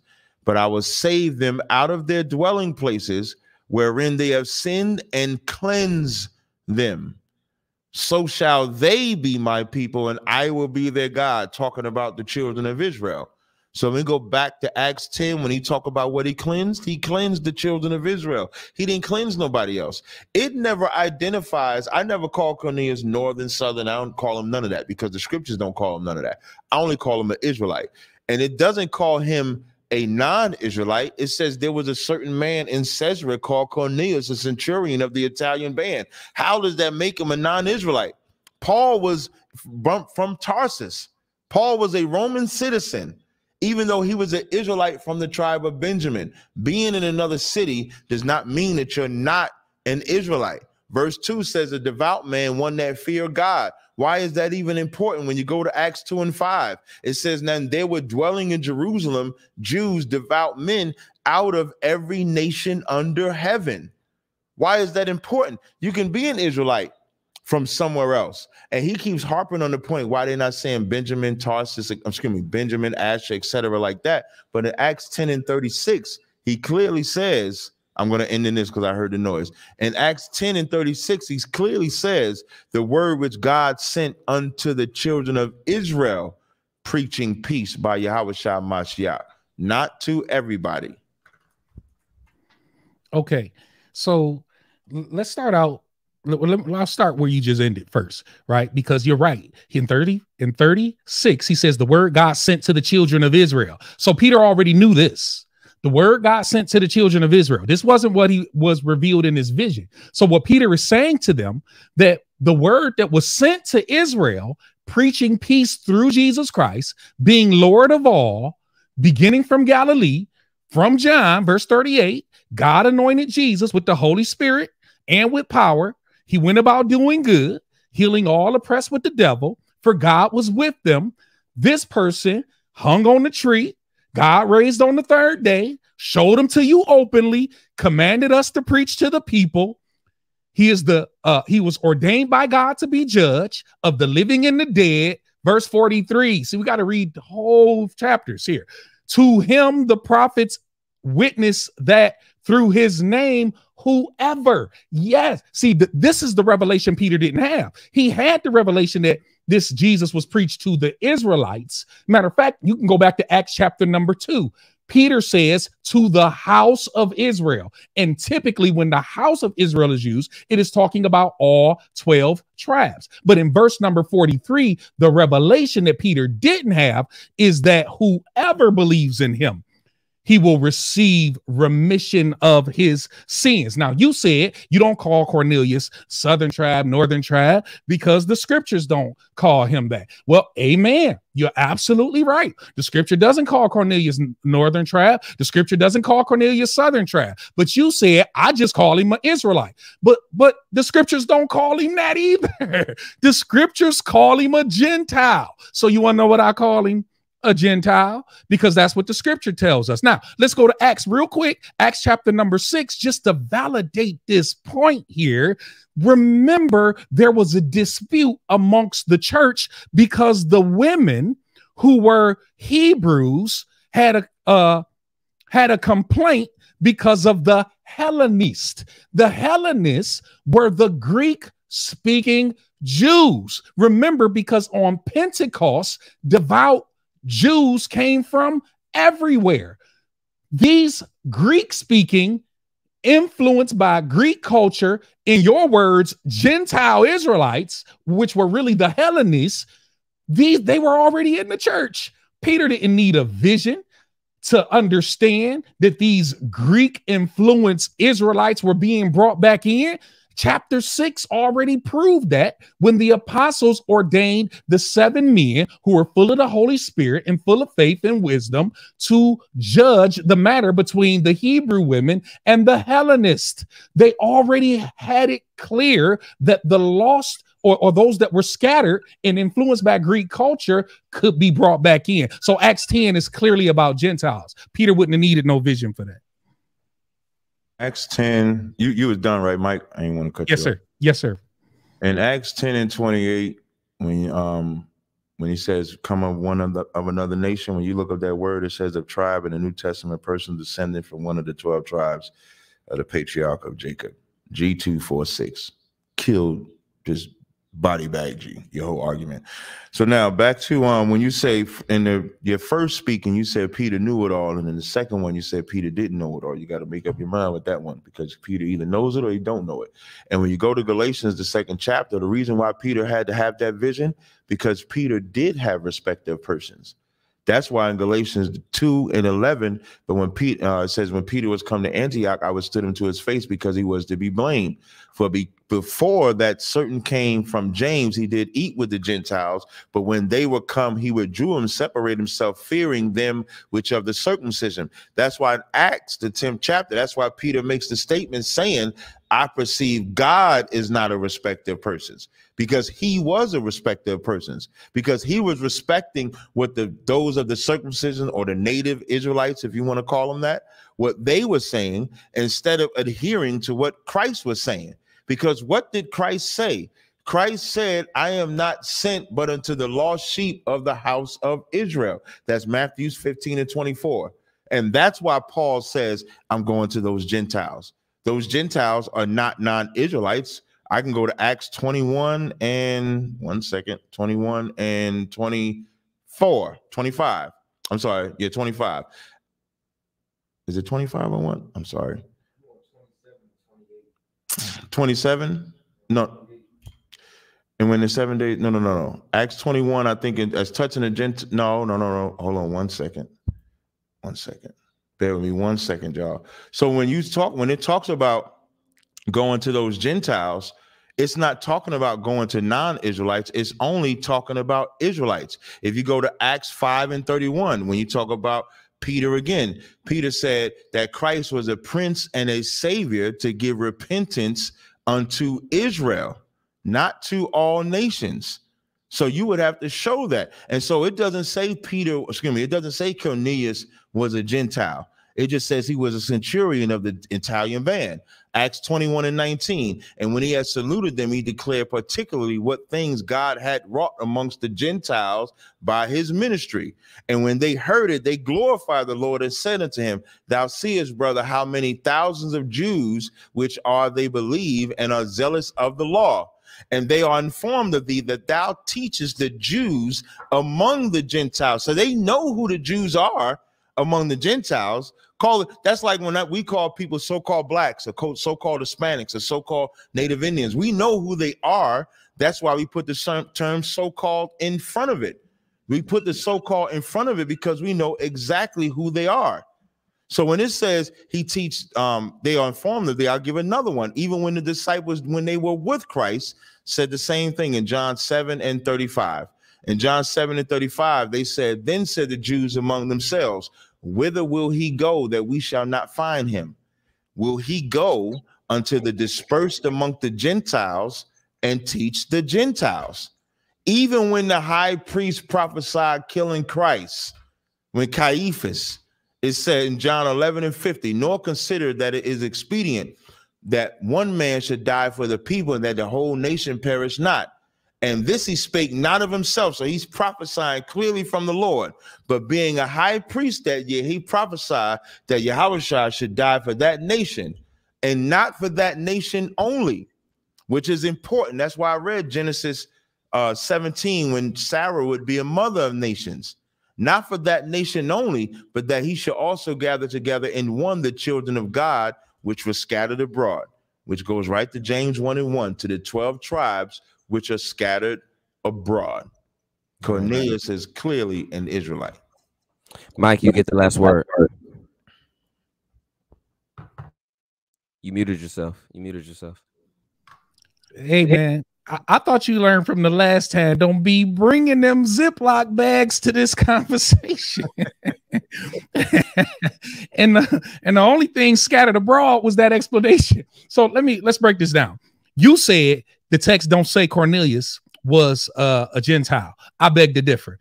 Acts chapter number 11, when James and the brethren came down from James, and Peter rehearsed the whole matter to them, right?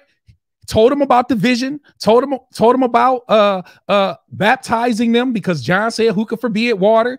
In verse number 18, when they heard these things, they became silent and they glorified God, saying, then God has also granted to the Gentiles repentance to life. Why were they saying this? Because they believed Peter when Peter said what happened at Cornelius's house. Then if you go to Acts chapter number 15, Peter says, you know that God chose me from my mouth that the Gentiles would hear the gospel.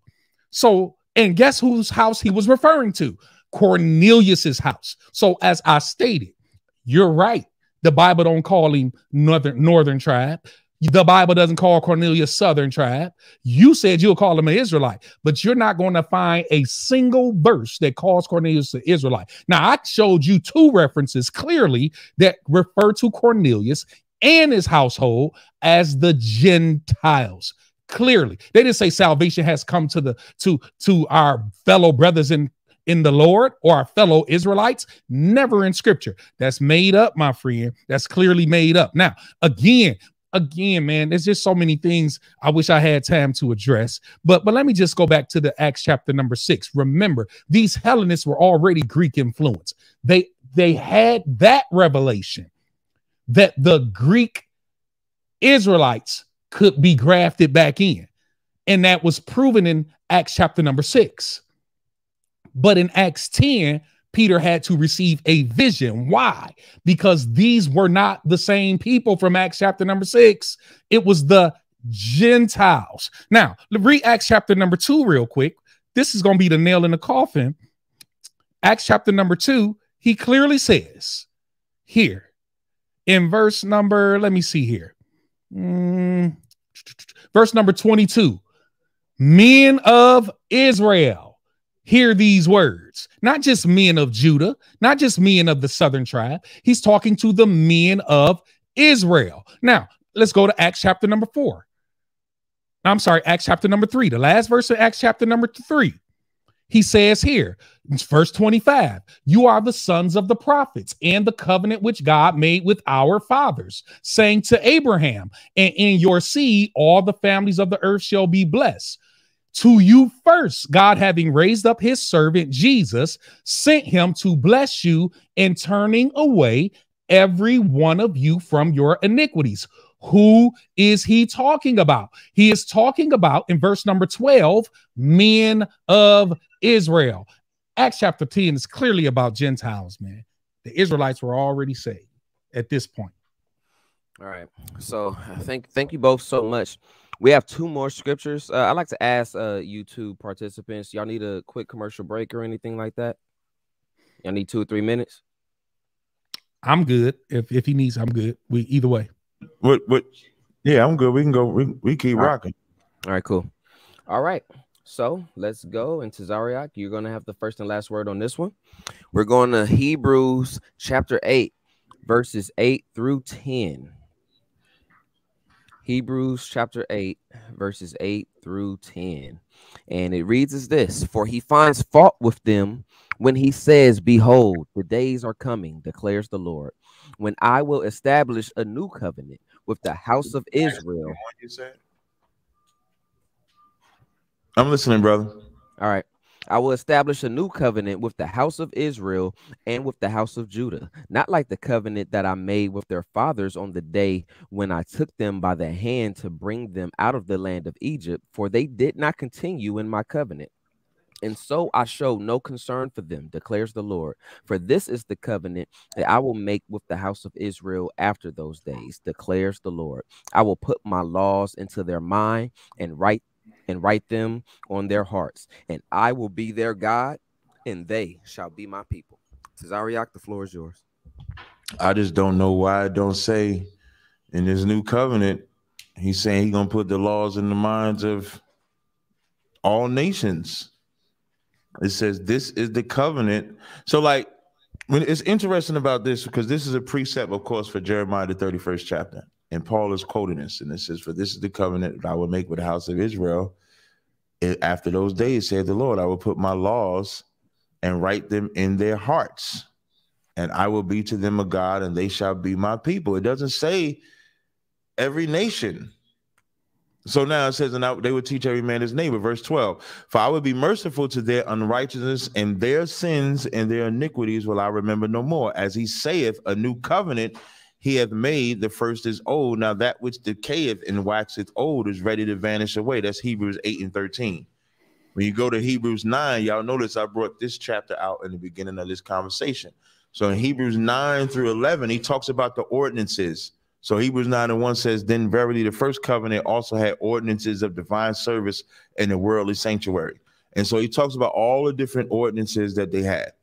So in verse 11, it says, but Christ being come in high priest of good things to come by a greater and more perfect tabernacle, not made with hands, that is to say, not of this building, neither by the blood of goats and calves, but by his own blood he entered once into the holy place, having obtained eternal redemption for us. For if the blood of bulls and goats and the us, and that's heavy too, when he says having obtained eternal redemption for us. Why didn't he retain eternal redemption for the entire earth? It's clearly a continuation of Hebrews, the 8th chapter.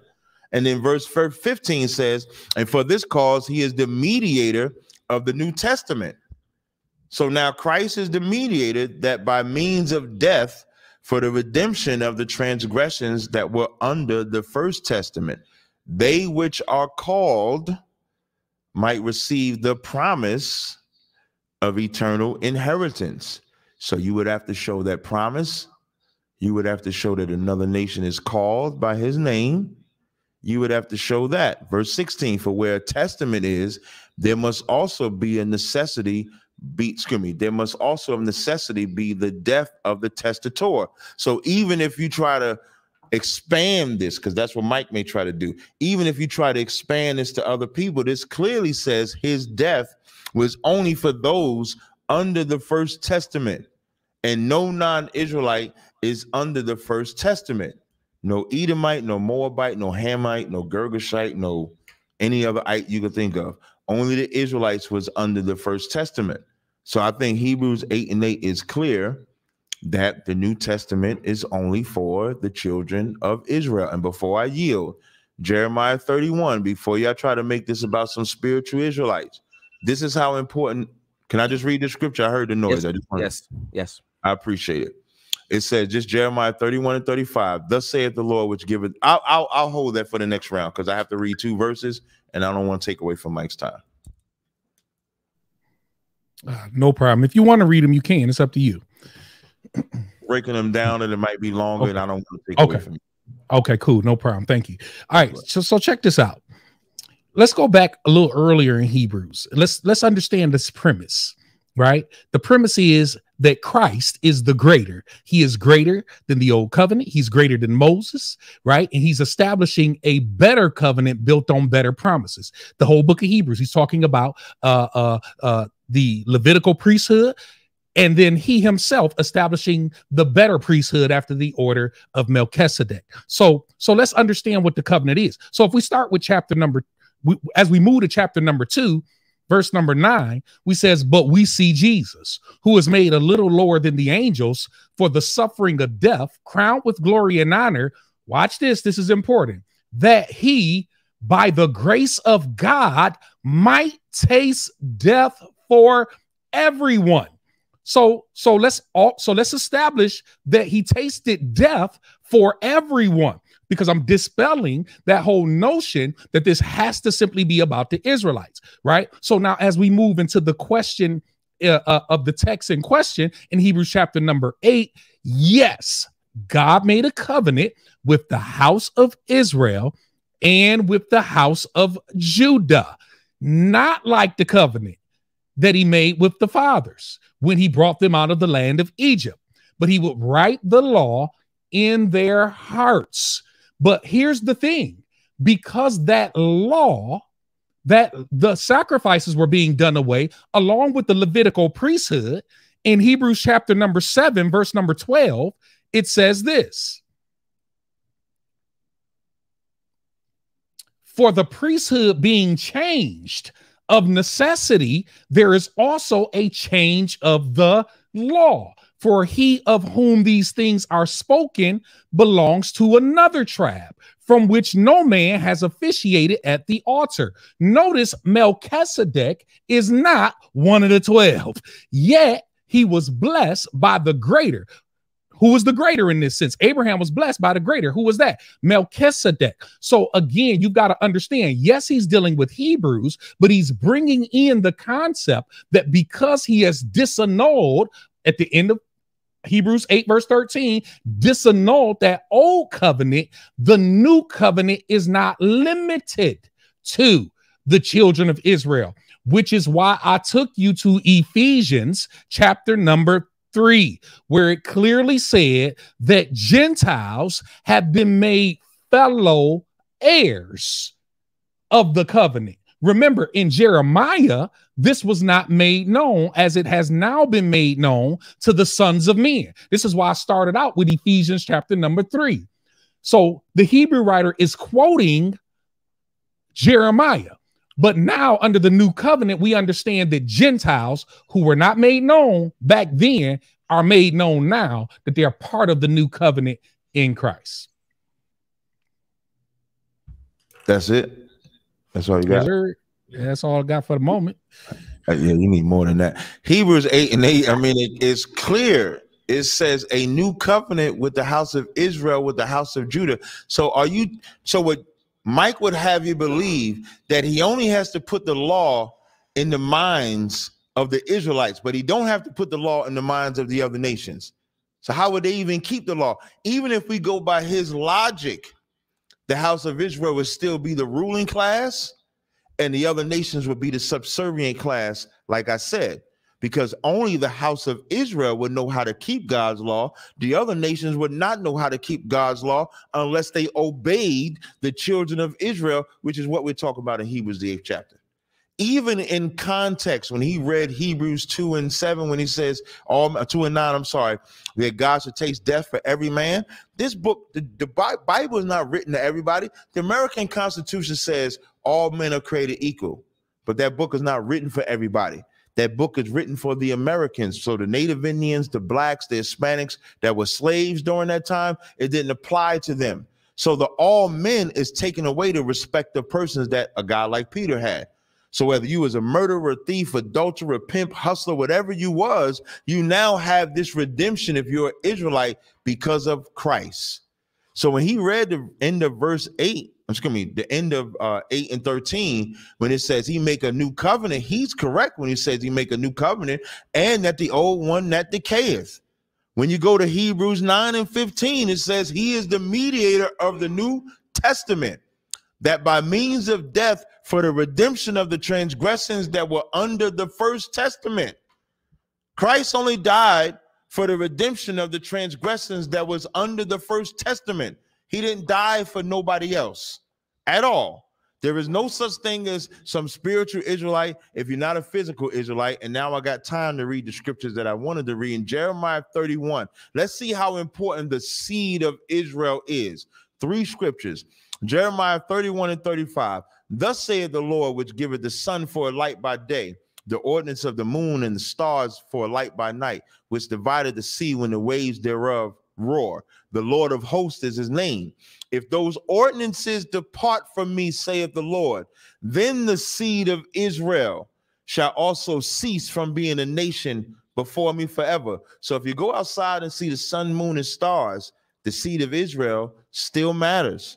In Romans, the 9th chapter says, and as Isaiah said before, which is talking about Isaiah, except the Lord of Sabbath had left us as a seed, we had been as Sodom and be made like unto Gomorrah. Like we commonly call people Sodomites if they live that type of lifestyle, but there is no actual Sodomite that exists because nobody from Sodom survived. So if children of Israel were wiped off the face of the planet, we could be a spiritual Israelite. But if the sun, moon, and stars is out there, that means the seed of Israel is still here. I yield. Go ahead, Mike. All right, let me go ahead and you said I need a little more. I'll give you a little more. Hebrews chapter number 11, verse 1. Now faith is the substance of things hoped for, the evidence of things not seen, for by it the elders obtained a good report. By faith we understand that the worlds were framed by the word of God, so that things which are seen were not made of things which are visible. By faith Abel, non-Israelite, offered to God a more excellent sacrifice than Cain, non-Israelite, through which he obtained witness that he was righteous. Who? This non-Israelite. He wasn't of the Shemitic line. He wasn't of the Seth line. He was a non-Israelite. God testifying of his gifts, and through it he being dead yet still speaks. By faith Enoch, another non-Israelite, was taken away so that he did not see death, and was not found because God had taken him. For before he was taken, this non-Israelite had this testimony that he did what? He pleased God. But without faith, it's impossible to please God. You got these non-Israelites pleasing God. We got another non-Israelite. By faith, Noah, non-Israelite, being divinely warned of things not yet seen, moved with godly fear, prepared an ark for the saving of his household. What household? A household of what? Non-Israelites, by which he condemned the world and became heir of the righteousness which is according to faith. By faith, Abraham. You know what? Abraham is non-Israelite. Which gate he going through? He not born of the 12. We got non-Israelites clearly going into the kingdom, my friend. We got non-Israelites clearly being a part of this new covenant. Let me show you why they are part of the new covenant. Because I just gave you 3 non-Israelites. Now watch this. Let's go down to the end of the chapter number 11.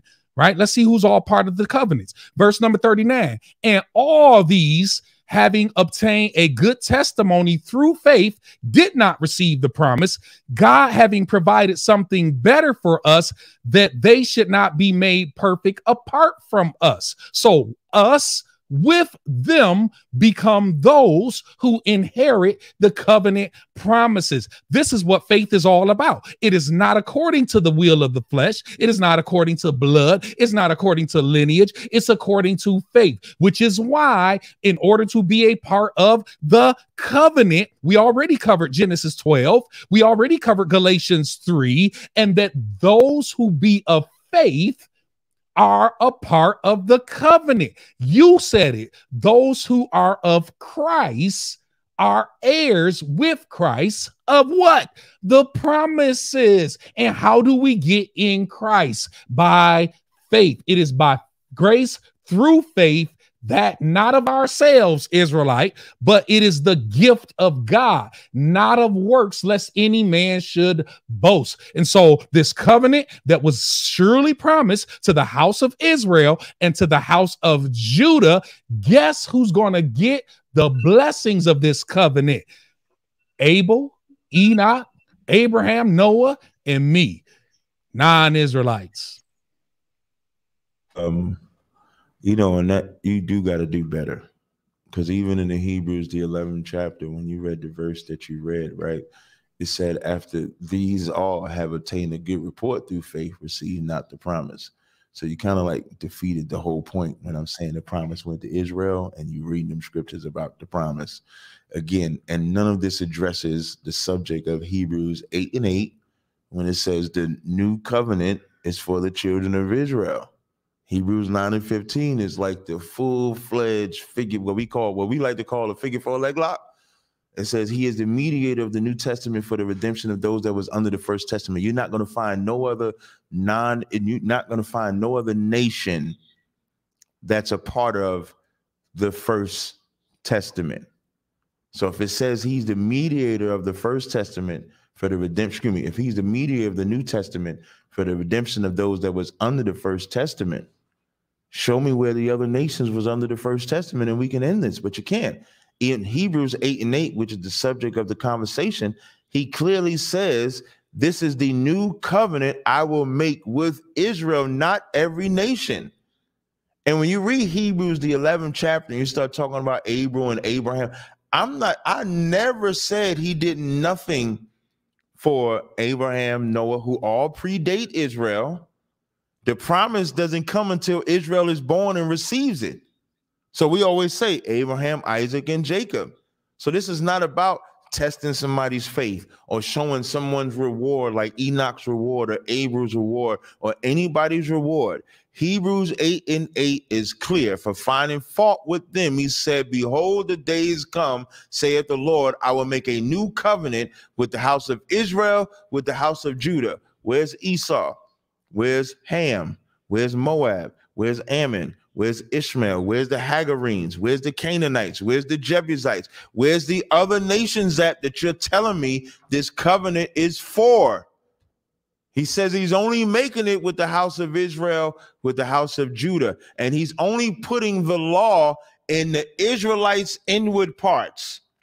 So if he's saving the other nations, why isn't he putting it in their inward parts too, so that they won't break the law?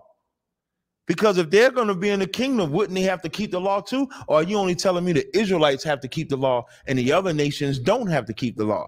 So they can be whatever it is that they want to be, but the Israelites have to obey God. The other nations don't. So you can't say the other nations be a part of the covenant when this says the new covenant is only going to Israel. I'm just waiting to see that. A Gentile argument is where we're going to argue over, was this a Gentile? Was that a Gentile? I already showed in many places where Israelites was called Gentiles. Acts 21st chapter, Romans the 9th chapter, Ephesians that you keep bringing up. We read the beginning of the letter to see who it's talking about. Man, I don't know what to tell you. All right, Elder Mike, you can go again, and then Tazaryach can have the last word. And real quick, I don't know if they were being facetious. Someone said that I was being biased in favor of the Israelites with the comments on the screen. That's a compliment, because I'm actually a Christian. So that means I'm doing a good job, I think, being neutral. So thank you. All right. Holloway, you go, and then Tazaryach, you got the last word, my brother. All right, no sweat. All right, let's see here. Let me see if I can do a little better, Cap. Isaiah chapter number 19, verse 20. And it will be for a sign and for a witness to the Lord of hosts in the land of Egypt. For they will cry to the Lord because of the oppressors, and he will send them a savior and a mighty one, and he will deliver them. Then the Lord will be known in Egypt, and the Egyptians will know the Lord in that day. And he will make sacrifice and offering. Yes, they will make a vow to the Lord and perform it. And the Lord will strike Egypt. He will strike and heal it. They will return to the Lord, and he will be entreated by them and heal them. There's so many other verses. There's so many other verses. Let me give you another one. Let me give you another one. I'm not sure if your mic is on, but if you can mute it for me, getting some feedback. Isaiah chapter number 56. I read this one earlier, and but I don't know if you fully heard it. Isaiah 56 verse 3. Do not let the son of the foreigner who has joined himself to the Lord speak, saying, the Lord has utterly separated me from his people. Who's this? This is the son of the foreigner. Right? If you can mute, please. Nor let the eunuch say, here I am, a dry tree. Then he goes on in verse number 7 to say, my house, this is God's house. My house shall be called a house of prayer for the Israelites. Oh, no, it don't say that. For all the goyim, all nations, all nations. How many verses do you need to see for me to prove to you that all these nations are caught and tied up in the covenant promises that God made to the house of Israel and the house of Judah? As a matter of fact, Jesus even said that he would take the promise from a disobedient nation and give it to another. What are you saying? Those disobedient Israelites were cut off. That's what we read in Romans 9, 10, and 11. That the Gentiles may be grafted back into what? The same olive tree. That wild olive branches, those wild olive branches that you tried to say were part of the holy lump, which are not. And so when we read back in Hebrews, bringing us back to the text, that the promises he made to Israel and to Judah are applicable to anybody who embraces Christ by faith. And guess what? As Paul said at the end of Romans chapter number 9, that the Israelites did not even obtain it. Why? Because they sought it by the works of the law and not by faith. This is a faith walk, bro. This ain't no blood walk. This isn't no ethnic walk. This isn't even an Israelite walk. This is a faith walk, and the just shall live by faith. And if you put your faith in Christ, you are blessed with faithful Abraham, not just giving no crumbs, not just giving no blessing, but we are co-heirs. We are fellow servants together in the body of Christ, co-heirs with Jesus Christ. All right, Tazaryach, last word.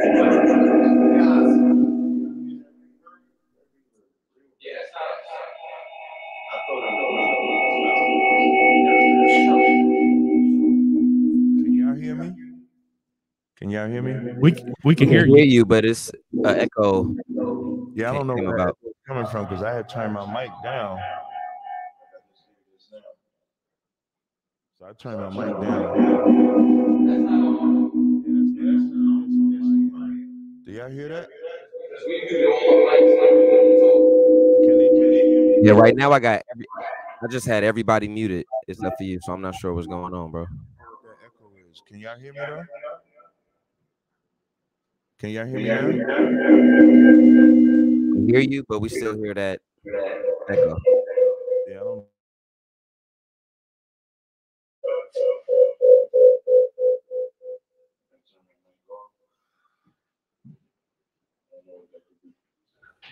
I'm just trying to make sure we get this squared away real fast because I heard it when Mike was talking. I don't know if y'all heard it. I just want to make sure we don't have no issue. It might be. I know you screen sharing on your thing. It could have something to do with that. If y'all got that muted.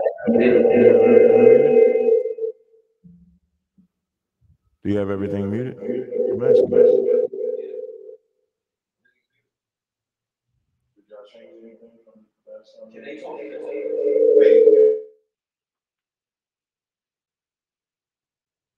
Can you speak for a second? Yeah. All right. So I don't want to, while they're trying to figure that out, just go ahead and talk to the chat a little bit. You know, if the participants are okay with it. By the way, Tazaryach was going to have the last word on that, but we have one more scripture.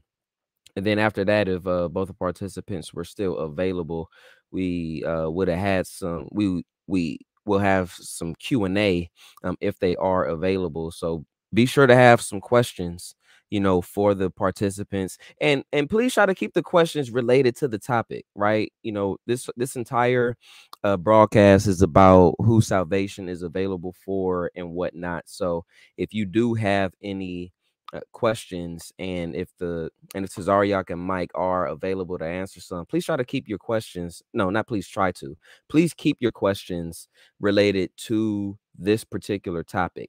And my request would actually be that it has something to do with something that you've heard them say earlier, you know, because obviously we're covering as much as we can, but we aren't covering every single thing that's possible. So if either one of them said something that triggered a thought, or that you would like to hear them unpack a little more, I'm going to ask that you can sort of have that in the chamber once we complete the last, the last scripture. Let's see. Who we got? Are you unmuted? Y'all hear that echo now? It wasn't as bad, but go ahead, say something. Testing 1 2 1 2. There you go. Yeah. There you go. That's it. That's it. All right. So I'm still gonna give you that last word on Hebrews 8, 8 to 10. Okay, so the brother Mike read Isaiah 19. I don't know why I would have went there, but even if we read Isaiah 19 and take it literally, then that still would only be Egypt and Assyria. It wouldn't even be all nations. So we still would be eliminating Edom, Moab, Ammon, XYZ. Again, Hebrews 8 and 8 says he's going to make a new covenant with the house of Israel, with the house of Judah, nobody else.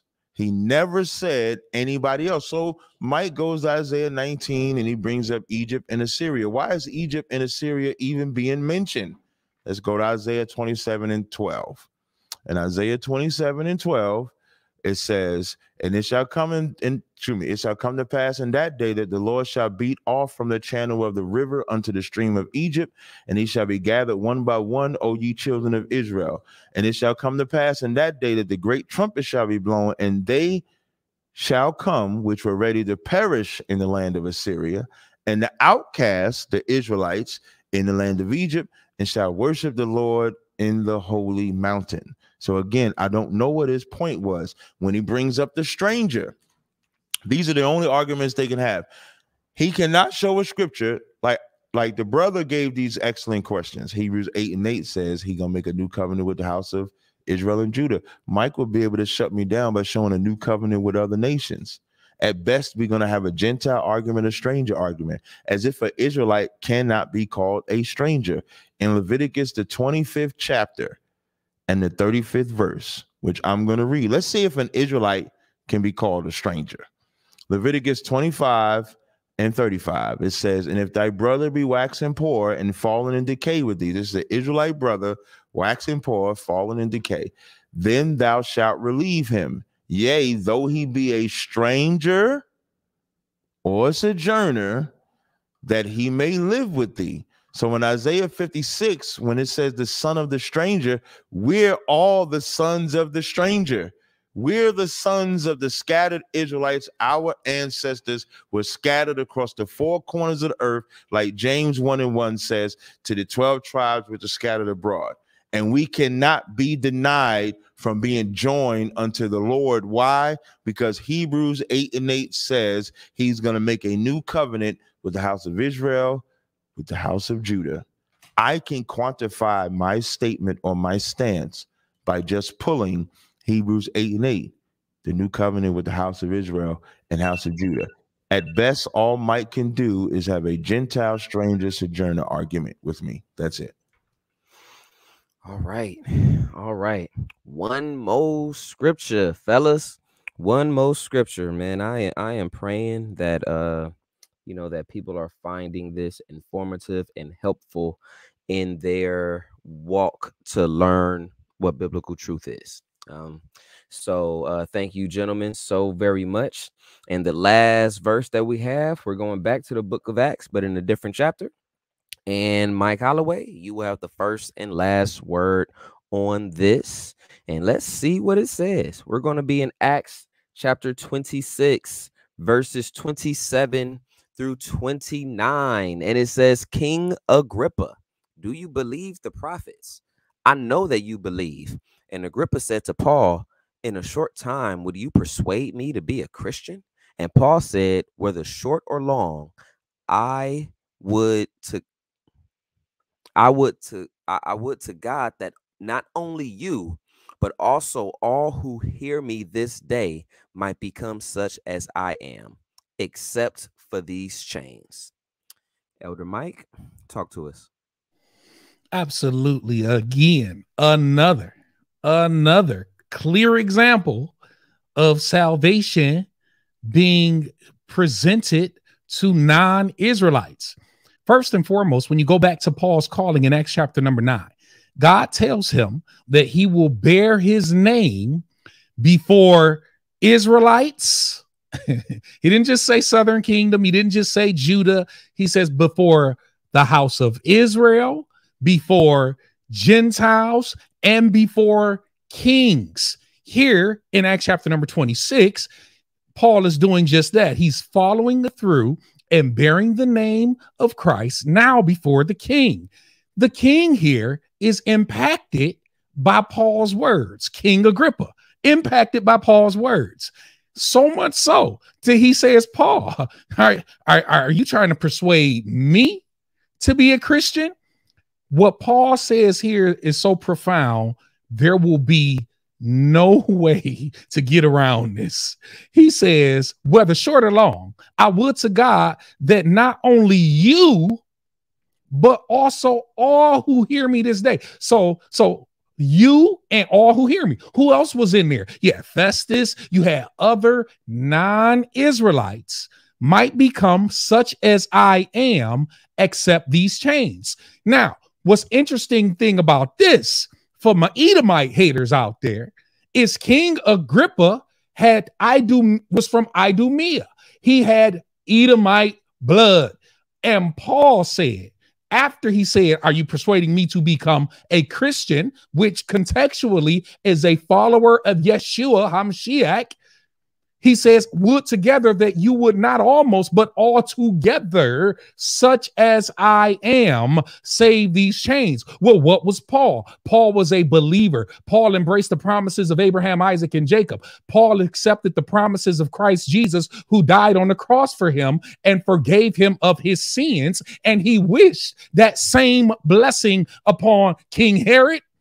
He wished that same blessing upon all those other non-Israelites who were physically present, who heard him that day. This wasn't just giving them graham crackers. This just wasn't giving them a little blessing, to keep y'all happy Gentiles so y'all could serve me later on in the kingdom. No, Paul says, such as I am. What is that? That's equality. That's being a joint heir. That is being one who is a fellow citizen, one who has the same rights and benefits. What? Such as I am, not beneath me, not under me. This whole ethnic theology, my friend, is not what the Bible is teaching. The Bible is teaching equality in Christ for those who have faith. And Paul was clearly preaching that faith to a Edomite as well as others.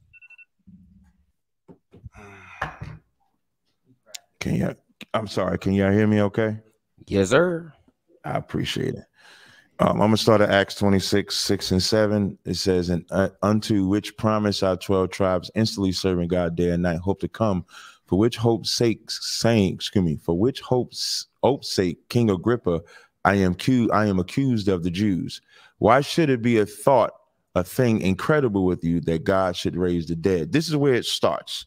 This is where the argument starts, right? So now when we get to the bottom, Paul is going before court, like many black people go before court. And all he's trying to do is to provoke the court or the judge, in this case, the king, to let him go. He's not trying to save him. He's not trying to bring him forth. Before I even read this again and give the correct understanding, he did nothing for Agrippa or Festus or any of these men after this happened. So in 26, it says, for the king knoweth of these things before whom I speaketh freely, for I am persuaded that none of these things are hidden from him, for these things were not done in a corner. King Agrippa, believest thou the prophets? I know that thou believest. Then King Agrippa said unto Paul, almost thou persuaded me to be a Christian. And Paul said, I would to God that not only thou, but all that hear me this day were both almost and altogether such am I, accept these bonds. Why is he even saying such as I am, accept these bonds? Because he's locked up. He has the bonds off of him. So all he's trying to do is get Agrippa to let him go. So why would he say anything to Agrippa contrary to that? So all he's doing is saying to him, I wish all was like this, except for these bonds. If I can get out of jail, if I can give a real life event. When we were going to court against a business called Liberty Place, they did the same thing. They played our videos. They did everything in front of the judge. And we said the same thing to the judge. We said to the judge, what we're saying is biblical. What we're saying is in the law. In the law, it says, happy shall he be that taketh thy little ones and dash against the stone. And that Jewish judge, white woman, said what they're saying is of the law. Now, we're not trying to save that Jewish judge, but we are trying to win the case. And we won the case. And that's all Paul is doing here. You would have a better argument to show me where he actually tried to save Agrippa. He didn't save Agrippa.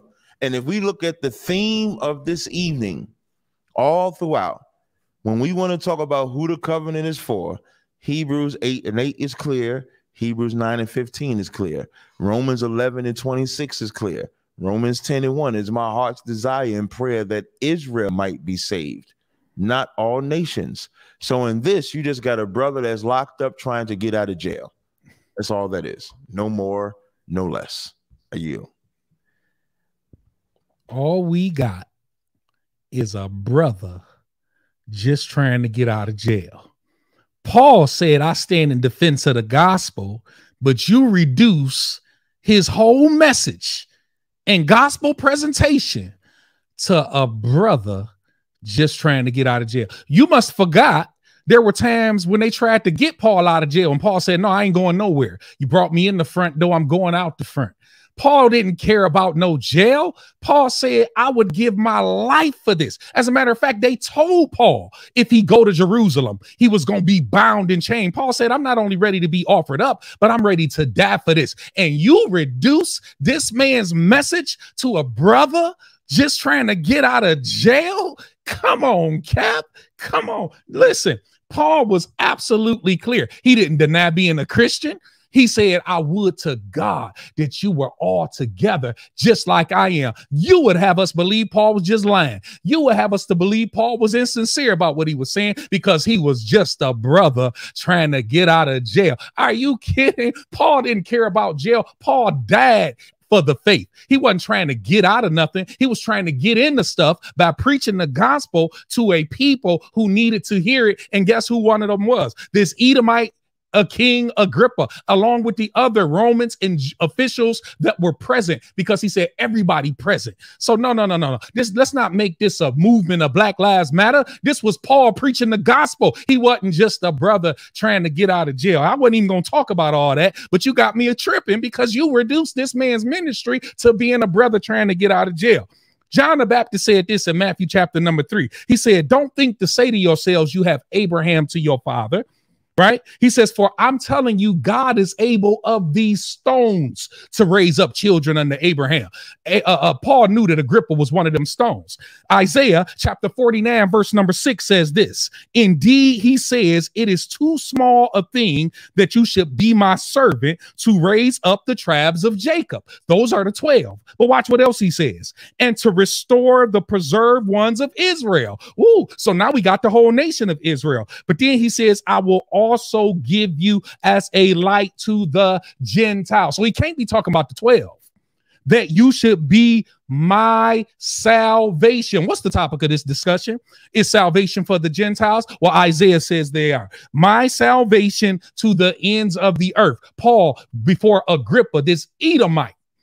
Y'all know what color y'all think they are. This Edomite in front of Paul. And Paul is saying that I would together that you were all together just like I am. Was Paul a born again? Was Paul in covenant with God? Did Paul have salvation? Then that applied to what he wished for King Agrippa and all the other Roman officials that were present that day. To reduce his message to that, my friend, is a tragedy on what Paul has preached. I'll stop right there. Appreciate you stopping right there. So now again, you obviously, I would never compare Paul to Black Lives Matter, and you might have misunderstood what I meant. Paul not only was being sarcastic, Paul had great perception for the audience that he was addressing. So when I say Paul is trying to get out of jail, he knew how to play Agrippa, just like he knew how to play the Sadducees and Pharisees. So let me give the example of what I'm talking about. In Acts, the 23rd chapter, he did the same exact thing to the Sadducee and Pharisee that he did here to Agrippa. So when we go to Acts, the 23rd chapter, and we go to the 5th verse, it says, "Then said Paul, I wish not, brethren, that he was the high priest, for it is written, thou shalt not speak evil of the ruler of thy people." Matter of fact, I'm going to start at verse 1 and just bear with me. "And Paul, earnestly beholding the council, said, Men and brethren, I have lived in all good conscience before God unto this day. And the high priest Ananias commanded them that stood by to smite him on the mouth." Now they want to punch Paul in the mouth for the statement that he made. "Then said Paul unto him, God shall smite thee, thou whited wall, for sittest thou to judge me after the law, and commandest me smitten contrary to the law." So now when we go to verse 6, this is what Paul's gift was. And this is how you knew all he did was convince Agrippa to let him go. In verse 6, "But when Paul perceived that one part was Sadducee and the other Pharisee, he cried out unto the council, Men and brethren, I am a Pharisee, the son of the Pharisee. Of the hope and resurrection of the dead I am called into question.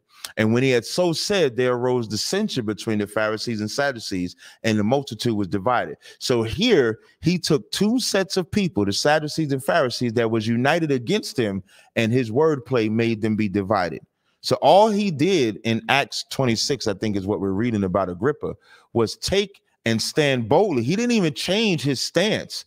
That's why Agrippa said, "Thou almost persuaded me to be a Christian," because he's standing so bold for what he believes in, which is why I referenced what we did against Liberty Place, because we didn't hide from what we believed in. We stood boldly for what we believed in. And that boldness allowed that white Jewish judge, who was, now we're saying she's not a Jew, but because we stand boldly with it, she said verbatim, "I'm a Jew," and what they're saying is biblical.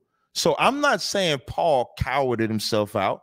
I'm not saying he changed his stance, but he sure knew how to manipulate Agrippa, just like he knew how to manipulate the Sadducees and Pharisees. I yield. That's a body bag. It's a lot. Only thing in that bag, I'm gonna leave that alone. Listen, man, Paul didn't manipulate nobody. Matter of fact, he says in 2 Corinthians chapter number 4 that we don't handle the word of God deceitfully, but by manifestation of truth. Paul wasn't trying to manipulate no judge.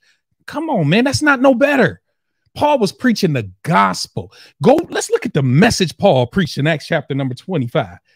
Right? Or Acts chapter number 26. Let's see if Paul was manipulating. Paul preached the truth of the gospel. He gave his testimony, how he met the Lord Jesus Christ on the road. He was clearly under the anointing of God. He wasn't trying just telling Agrippa what he needed to hear because he had some kind of gift of manipulation. No, he had the gift of the Spirit. He had the fruit of the Spirit, but he didn't have no gift of no manipulation. There's no Bible that says that. There's no proof of scripture that says that. When Paul called that leader a whited sepulcher, he meant it. And you want to know what that proves? He wasn't trying to manipulate nobody. He was serious about what he preached. So no, Paul wasn't trying to manipulate anybody. But anyway, let me just read this real quick. Acts chapter number 15. It is clear that, let's see, I'm going to start reading at verse number 6. Now the apostles and the elders came together to consider this matter. And when there had been much dispute, Peter rose up and said to them, Men and brethren, you know that a good while ago, God chose among us that by my mouth, the Gentiles, not the Israelites, but the Gentiles should hear the word of the gospel and believe. So God who knows the heart, not God who knows who's an Israelite, not God who knows the blood type, but God who knows the heart, acknowledge them by giving them the Holy Spirit, just as he did to us. Watch this. And made no distinction between us and them, Israelites, Gentiles, purifying their hearts by faith. Now watch what he says in verse number 10. Now, therefore, why do you test God by putting a yoke on the neck of the disciples, which neither our fathers nor we were able to bear? I get with you on the law, another debate. But verse 11, but we believe that through the grace of our Lord Jesus Christ, we shall be saved. What's the topic of this discussion? It's salvation for the Gentiles. We, Israelites, shall be saved in the same manner as they, Gentiles. And how was that? That through faith they received the promise. My friend, there's too many scriptures that have been given and shared. Not one of those verses called an Israelite a Gentile. Not one. Romans chapter 9 that you quoted. Nope. Not talking about Israelites, talking about Gentiles. Not one of them. And the scriptures that we've proven on today have made it absolutely clear. Salvation is for every single person who will place their faith in Jesus Christ, regardless of ethnicity. So again, when you make that statement, first of all, when Paul said he was a Pharisee, when you say he wasn't being slick or he didn't know how to, first of all, Luke 21:6 says, for I will give you a mouth and wisdom, which all your adversaries shall not be able to gainsay nor resist. So that's the whole reason of me reading to you Acts 23rd chapter. When Paul perceived that one part was Sadducee, the other part was Pharisee, he yells, I'm a Pharisee. He's not a Pharisee. Why is he saying it? Because his wisdom and mouth was able and more than his adversaries to gainsay and have an advantage over them. That's why Matthew 10:16, it says, behold, I send you forth as sheep amidst the wolves. Be ye therefore wise as serpents, harmless as doves. So Paul knew how to play the Sadducee, the Pharisee. He also knew how to play Agrippa. This is a very simple statement. And again, if you want to prove to me that Paul cared about non-Israelites, show me where he said clearly salvation was for non-Israelites. As you quote in those scriptures with your Gentile argument, if I go to Romans 11:26, it says, for all Israel shall be saved. That's very clean. If I go to Romans 10:1, brethren, my heart's desire and prayer to God for Israel is that they might be saved. The Gentile argument, which I read in Romans 9:24, of even of us whom he have called, not of Jews only, but also of the Gentiles. And then he goes on to read OC, which is Hosea. When you go to Hosea, those are Israelites. Gentile is a byword. Why is even the byword important? That was one of the curses that was going to be a part of the Israelites. Deuteronomy 28:37, and thou shalt become an astonishment, a proverb, and a byword. Gentile just means nation. That's not a race of people. There's not a man named Gentile that other people descend from. Even when you're saying Gentiles, you're making like a coalition of different races of people. So that's not even a nation to even make that qualify something other than what it is. So Israelites can be called Gentiles, just like non-Israelites can be called Gentiles. Because if we're going to go with the word Gentile specifically, you can only talk about the Japhites when they talk about the Japhetic people being on the Isles of the Gentiles. Once you stretch it outside of that realm, you're putting in the context that it's meant to be. So as I read in Acts, the 23rd chapter, when Paul played the Sadducees and Pharisees, played them against each other, he played Agrippa against himself to release himself. So that's Acts 23rd chapter, 5th verse through 9th verse. You can start at verse 1. Anybody need that breakdown? It goes right in line with Agrippa. So don't let nobody tell you that Paul was trying to save Agrippa. He was not. Romans 11:26, Hebrews 9:15, my last scripture. Hebrews 9:15 clearly says he is the mediator of the New Testament for the redemption of those that was under the first. I yield. All right, Mike, you got the last word. You got the last word on this, and then if you both are available for a couple more minutes, we'll take a couple of questions from the chat. I was able to save several of them, and it's pretty balanced from people who appear to agree with Tazaryach and people who agree with you, Mike. So, all right, last word, Mike. Yeah. So Paul was a Pharisee, right? Philippians chapter number 3, circumcised the 8th day of the stock of Israel. Was he still an Israelite? Yes. Of the tribe of Benjamin. Was he still a tribe of Benjamin? Yes. A Hebrew of Hebrews. Was he still a Hebrew of Hebrews? Yes. Concerning zeal, persecuting the church. Concerning righteousness, which is of the law, blameless. Right? But check this out. What things were gained to me, these I have counted loss for Christ. Yet indeed, I count all things loss. What was a part of those things? Him being a Pharisee. What was a part of those things? Him being of the stock of Israel, a Hebrew of the Hebrews. I count these things but dung for the excellency of our Lord and Savior Jesus Christ, to know him in the fellowship of his suffering and in the power of his resurrection. So again, ethnicity out the window. I count it loss that I might know Christ. Why? Paul understood my ethnicity not going to get me in. He not checking blood types at the gate. He's checking faith, right? It's by faith that we're going to be saved, by grace through faith.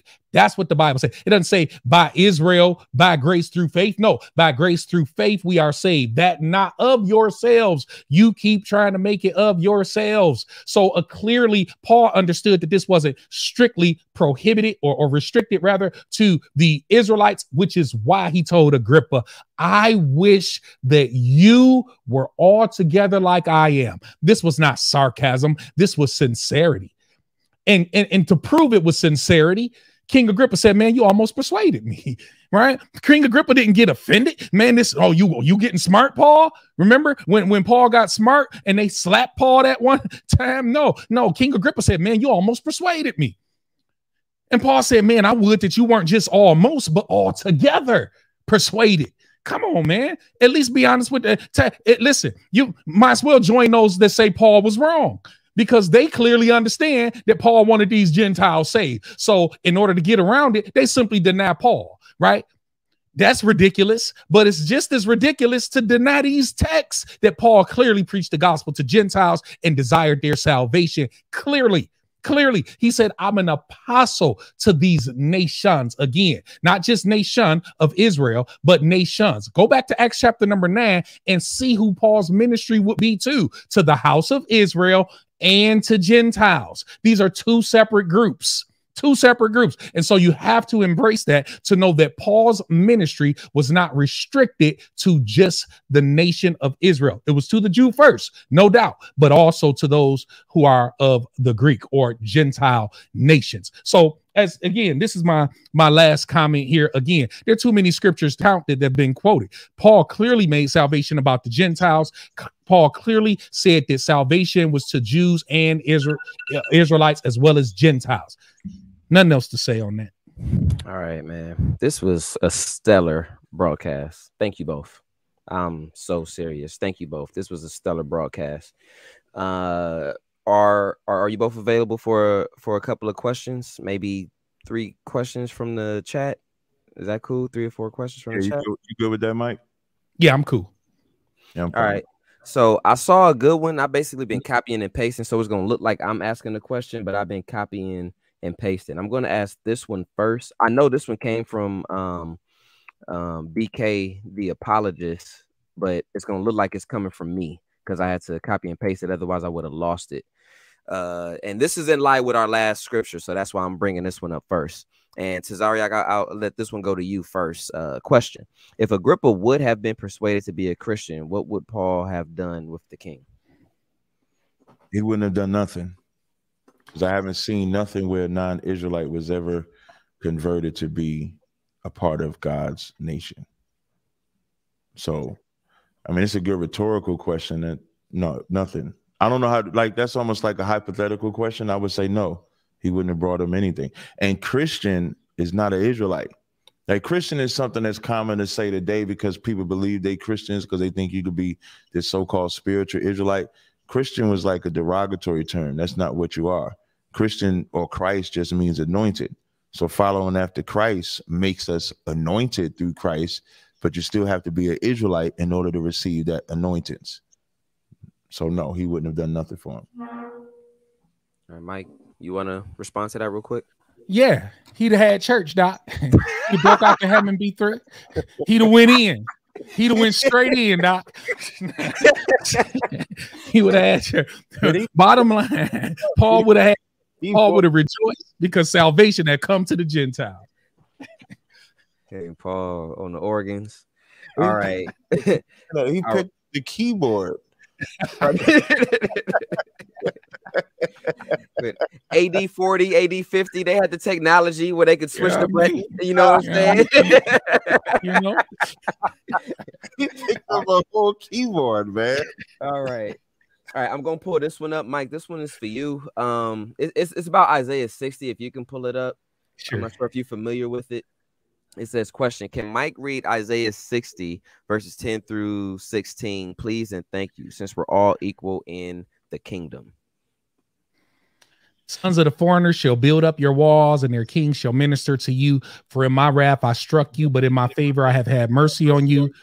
Therefore your gates shall be open continually.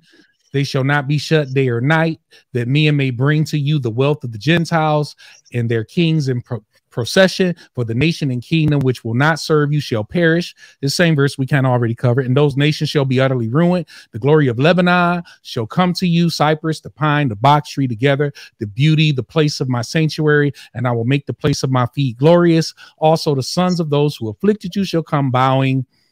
They shall fall prostrate. They shall call you the city of the Lord, Zion, the Holy One of Israel, whereas you have been forsaken and hated, so that no one went through you. Verse 16, you shall drink the milk of the Gentiles. Again, this is a verse we kind of already dealt with. All right. So again, let me just hit this real quick. Bottom line, the righteous covenant people of God will inherit the wealth of the wicked, period. The wealth of the wicked. Nobody argues that. I proved that earlier today. I don't disagree with that. And yes, it will include those believing Israelites. Yes, this was a promise made to Israelites who would remain in covenant with God, right? But what we've already covered clearly is that a part of this covenant, Gentiles have also been made partakers of it. So therefore, they will also obtain the blessings that was made originally to Israel, but now applied universally to all who believe. I get to respond to that too, right? Yes, sir. The reason why that brother you asked that question, because he said if there's equality at it.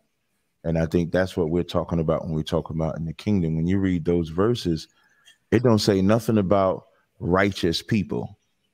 It's the end of it in 16, it says, thus also shall you suck the milk of the Gentiles, suck the breast of the kings, and thou shalt know that I, the Lord, am the Savior and thy Redeemer, the mighty one of Jacob. That's the only people it's talking about. The people of Jacob. It's not talking about righteous non-Israelites. It's not talking about none of them. And when you saw that verse 11 that he asked you to start at, it says those nations that would not serve will perish. So you're either serving or dying. That's all you're doing. You're either getting down or you're laying down. So for Mike to continuously say that it's talking about righteous Israelites and non-righteous Israelites, that's not in this text. This text is clearly showing you that the mighty Redeemer of Jacob is going to make the other nations either serve him or die. That's all it's saying. I yield. All right, Tazaryach, I'm gonna take this next question to you. Seems like this one's probably towards you. Question: who is the all men referring to in 1 Timothy chapter 4, verse 10? If you don't mind answering that, can you read it first before you? Yeah, that's what I'm saying. Let's get it. 1 Timothy 4 and what you said 4? Chapter 4, verse 10. 1 Timothy chapter 4, verse 10. Oh, okay. So 1 Timothy 4 and 10, for therefore we both labor and suffer reproach because we trust in the living God, who is the Savior of all men, especially of those who believe. So we believe in common English literature for some reason, only when it comes to the Bible, that all men must mean everybody.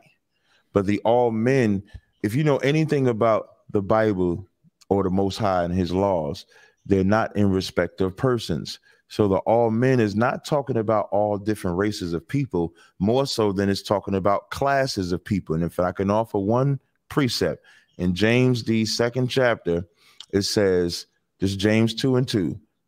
For if there come unto your assembly a man with the gold ring and goodly apparel, and there come in also a poor man in vile raiment, and ye have respect to him that weareth the gay clothing, and say unto him, sit thou in a good place, and say to the poor, stand thou there, sit under my footstool. Are you not partial in yourselves? So the all men in the Bible, this goes right along with John 3:16, whosoever, in Acts 2:20, that also says whosoever. The all men is only talking about Israelites, regardless if you're rich or if you're poor.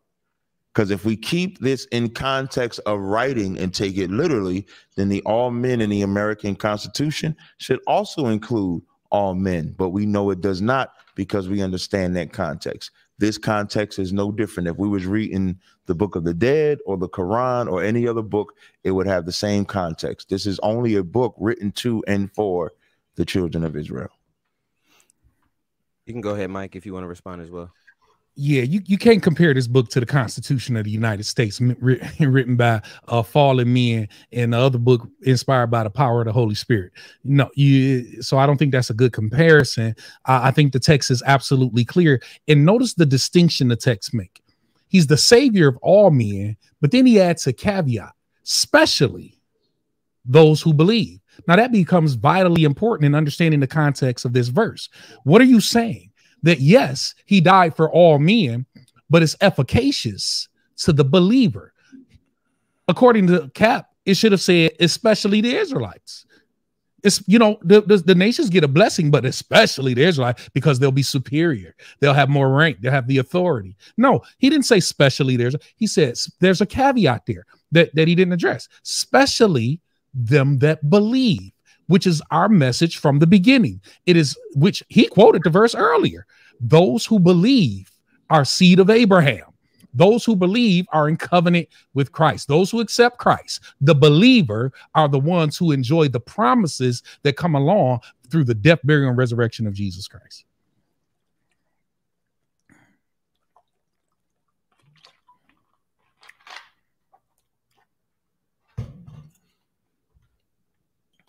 I don't hear him if he's talking.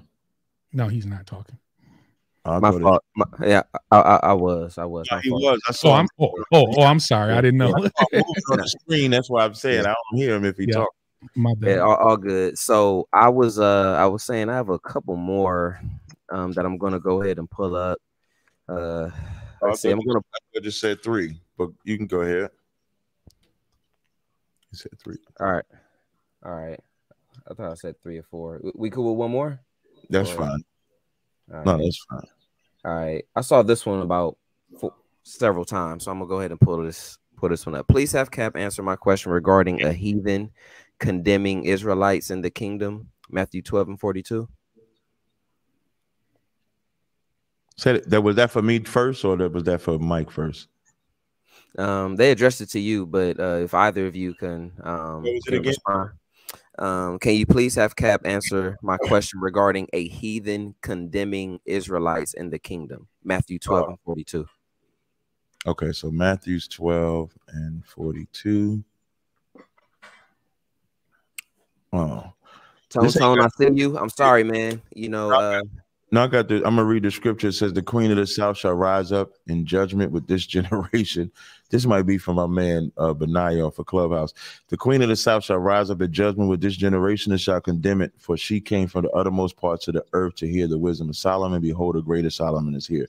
This is not talking about the kingdom of heaven at all.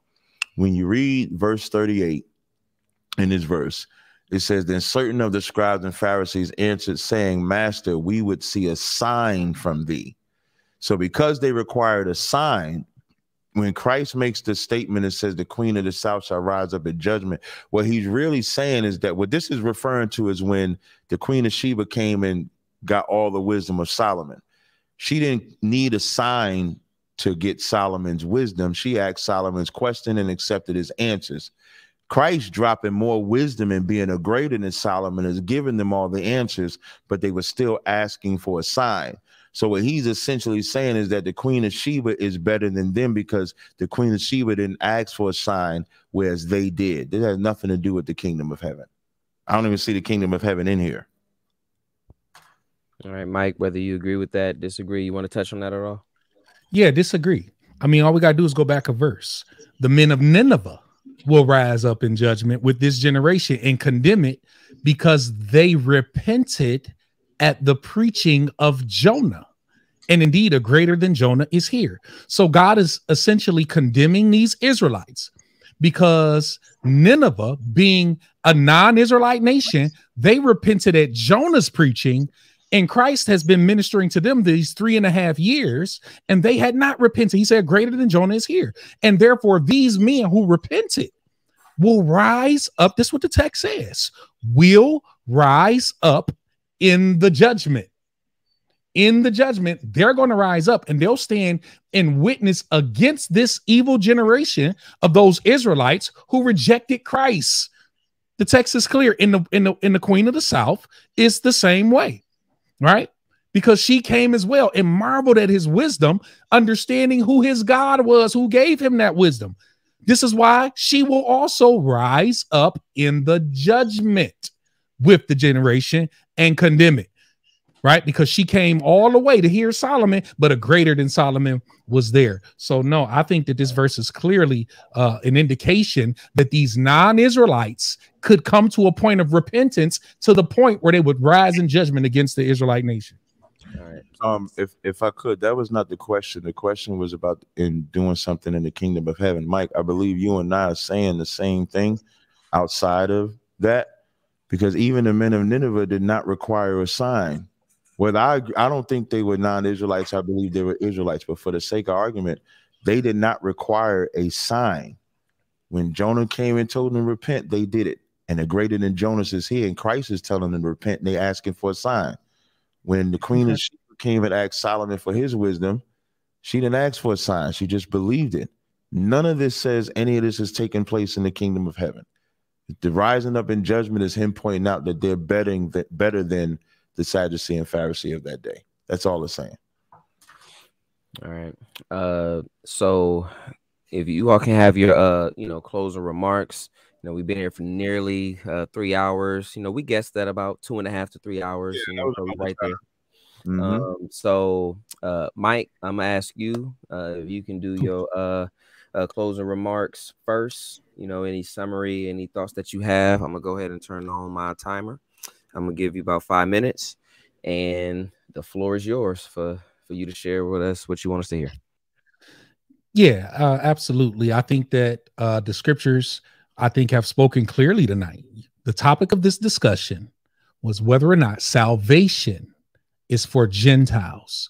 We've read several verses from the Old Testament and to the New Testament, right? Where salvation from Isaiah 49, verse number 6, Matthew chapter 3, verse number 9, Acts chapter number 15, Romans chapter 9, 10, and 11, Gentiles being grafted in to the covenant promises, right? A people who were not made known in other generations, having now been made fellow citizens, Ephesians chapter number 3. I mean, the scriptures on this subject are unequivocally true, that Gentiles have salvation through faith in Jesus Christ. It's not about ethnicity. Matter of fact, let me read a verse here as I bring it to a close that I think is very important. Let's go to John chapter number 1. And let me read here in my last minute or two, starting at verse number 11. He came to his own. It's talking about the Israelites, and his own received him not. But as many as received him, to them he gave right to become children of God. To those who were Israelites? No. To those who believe in his name. Watch this, verse 13. This is so important. Who were born not of blood, right? Captain Tazaryach have said, no, you got to be a blood Israelite. But no, not of blood, nor of the will of the flesh, nor of the will of man, but of God. Who are these? To those who believe in his name. What is what we call the golden text of the Bible? For God so loved the world, and I know they'll say the world of the Israelites, but that he gave his only begotten son, that whoever was an Israelite, no, but whoever would believe would not perish, but have everlasting life. So again, this isn't about being a blood Israelite. You all listen, if you're dependent on being the bloodline Israelite to make it into the kingdom, you're going to be sad on the day of judgment, right? You better have faith in Jesus Christ and his finished work, and not trust in your own ethnicity, in your own works, the law, or any of those other things. Trust in Jesus Christ. And that is the only way a person can be brought to salvation. And this salvation is offered to all who believe, Jews and Gentiles alike. I close. All right. Shouts out to you. Shouts out to you for being a Christian preacher that yields time when they close. Usually Christian preachers, you know, say they closing, and that mean they got another 12 minutes. Right. But you Three said more minutes. Yeah. So all right, Tazaryach, closing statements, however you want to do that as it relates to this topic. The floor is yours. I appreciate it. One thing I want to applaud the brother for running the platform. I actually liked the format. Format was very different. That was one of the very most intriguing things I liked about it, where Mike nor I picked the subjects. The moderator himself picked it. So I applaud you for that. Mike, definitely a spirited debate. We always have good dialogues when we have this. But from the very first subject of Isaiah, the 60th chapter, there's a clear distinction between the God and the Redeemer of Jacob and how every other nation will be treated. If Isaiah clearly says in the kingdom, every nation that will not serve us will perish, you can't tell me that salvation is for everybody. If it says the Redeemer is for Israel, you can't tell me it's for everybody. Hebrews 8:8 says he's going to make a new covenant, a New Testament with the house of Israel, with the house of Judah. Going to put the law into the house of Israel and house of Judah. So if he's not putting the law into the other nations, how could they even serve him? Hebrews 9:15 says he's the mediator of the New Testament for the redemption of those that was under the first testament. He likes to say that it's not about the seed. I just read you in Jeremiah 31:36, where it says, if you see the sun, moon, and stars, then the seed of Israel still matters to the Most High. Romans 9:29, unless we'd have been as Sodom and Gomorrah, we would be a spiritual, quote unquote, Israelite.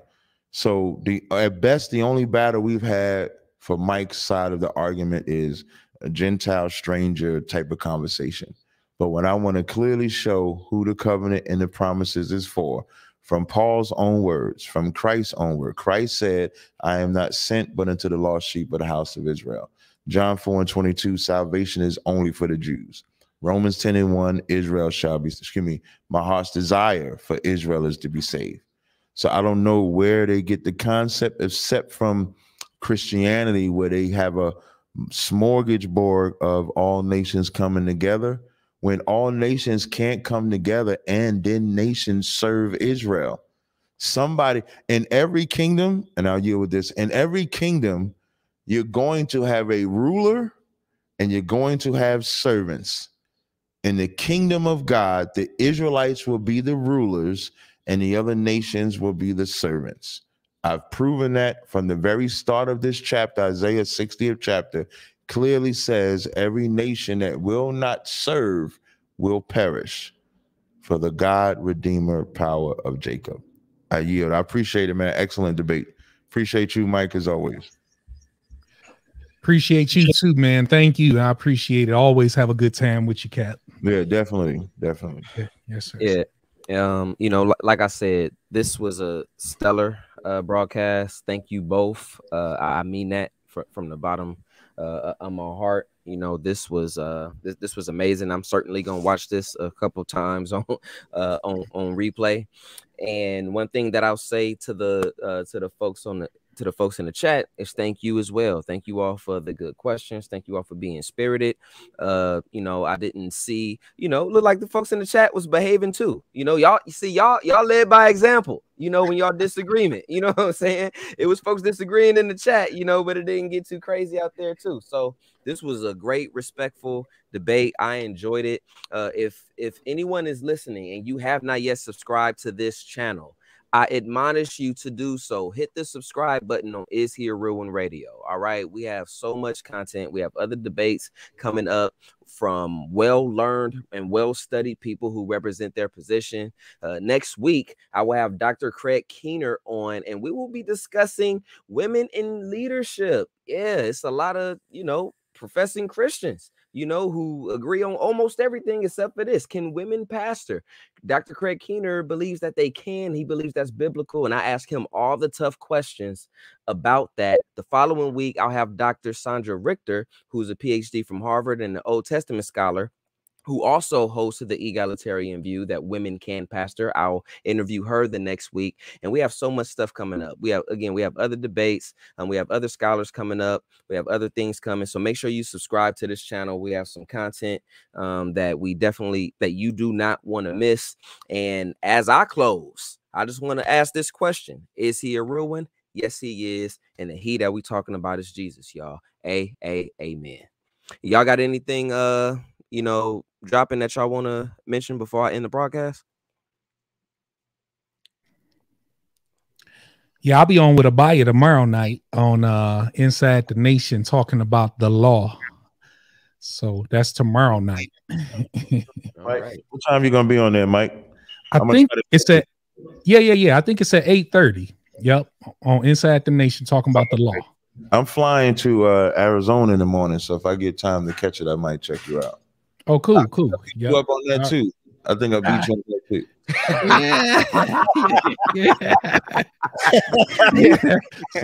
See, we need another 3 hours, Veda. We need another 3 hours to debate that. And I think that was on your channel, right? Because I think we did one on your channel, one on my channel, then now one on this channel. Yeah. You got a little bit of history, man. So for sure. No, but other than that, I ain't really got nothing, man. Y'all have a good evening. All right, y'all have a good one. Y'all be blessed and peace out. All right, shalom. Blessings, fam. All right.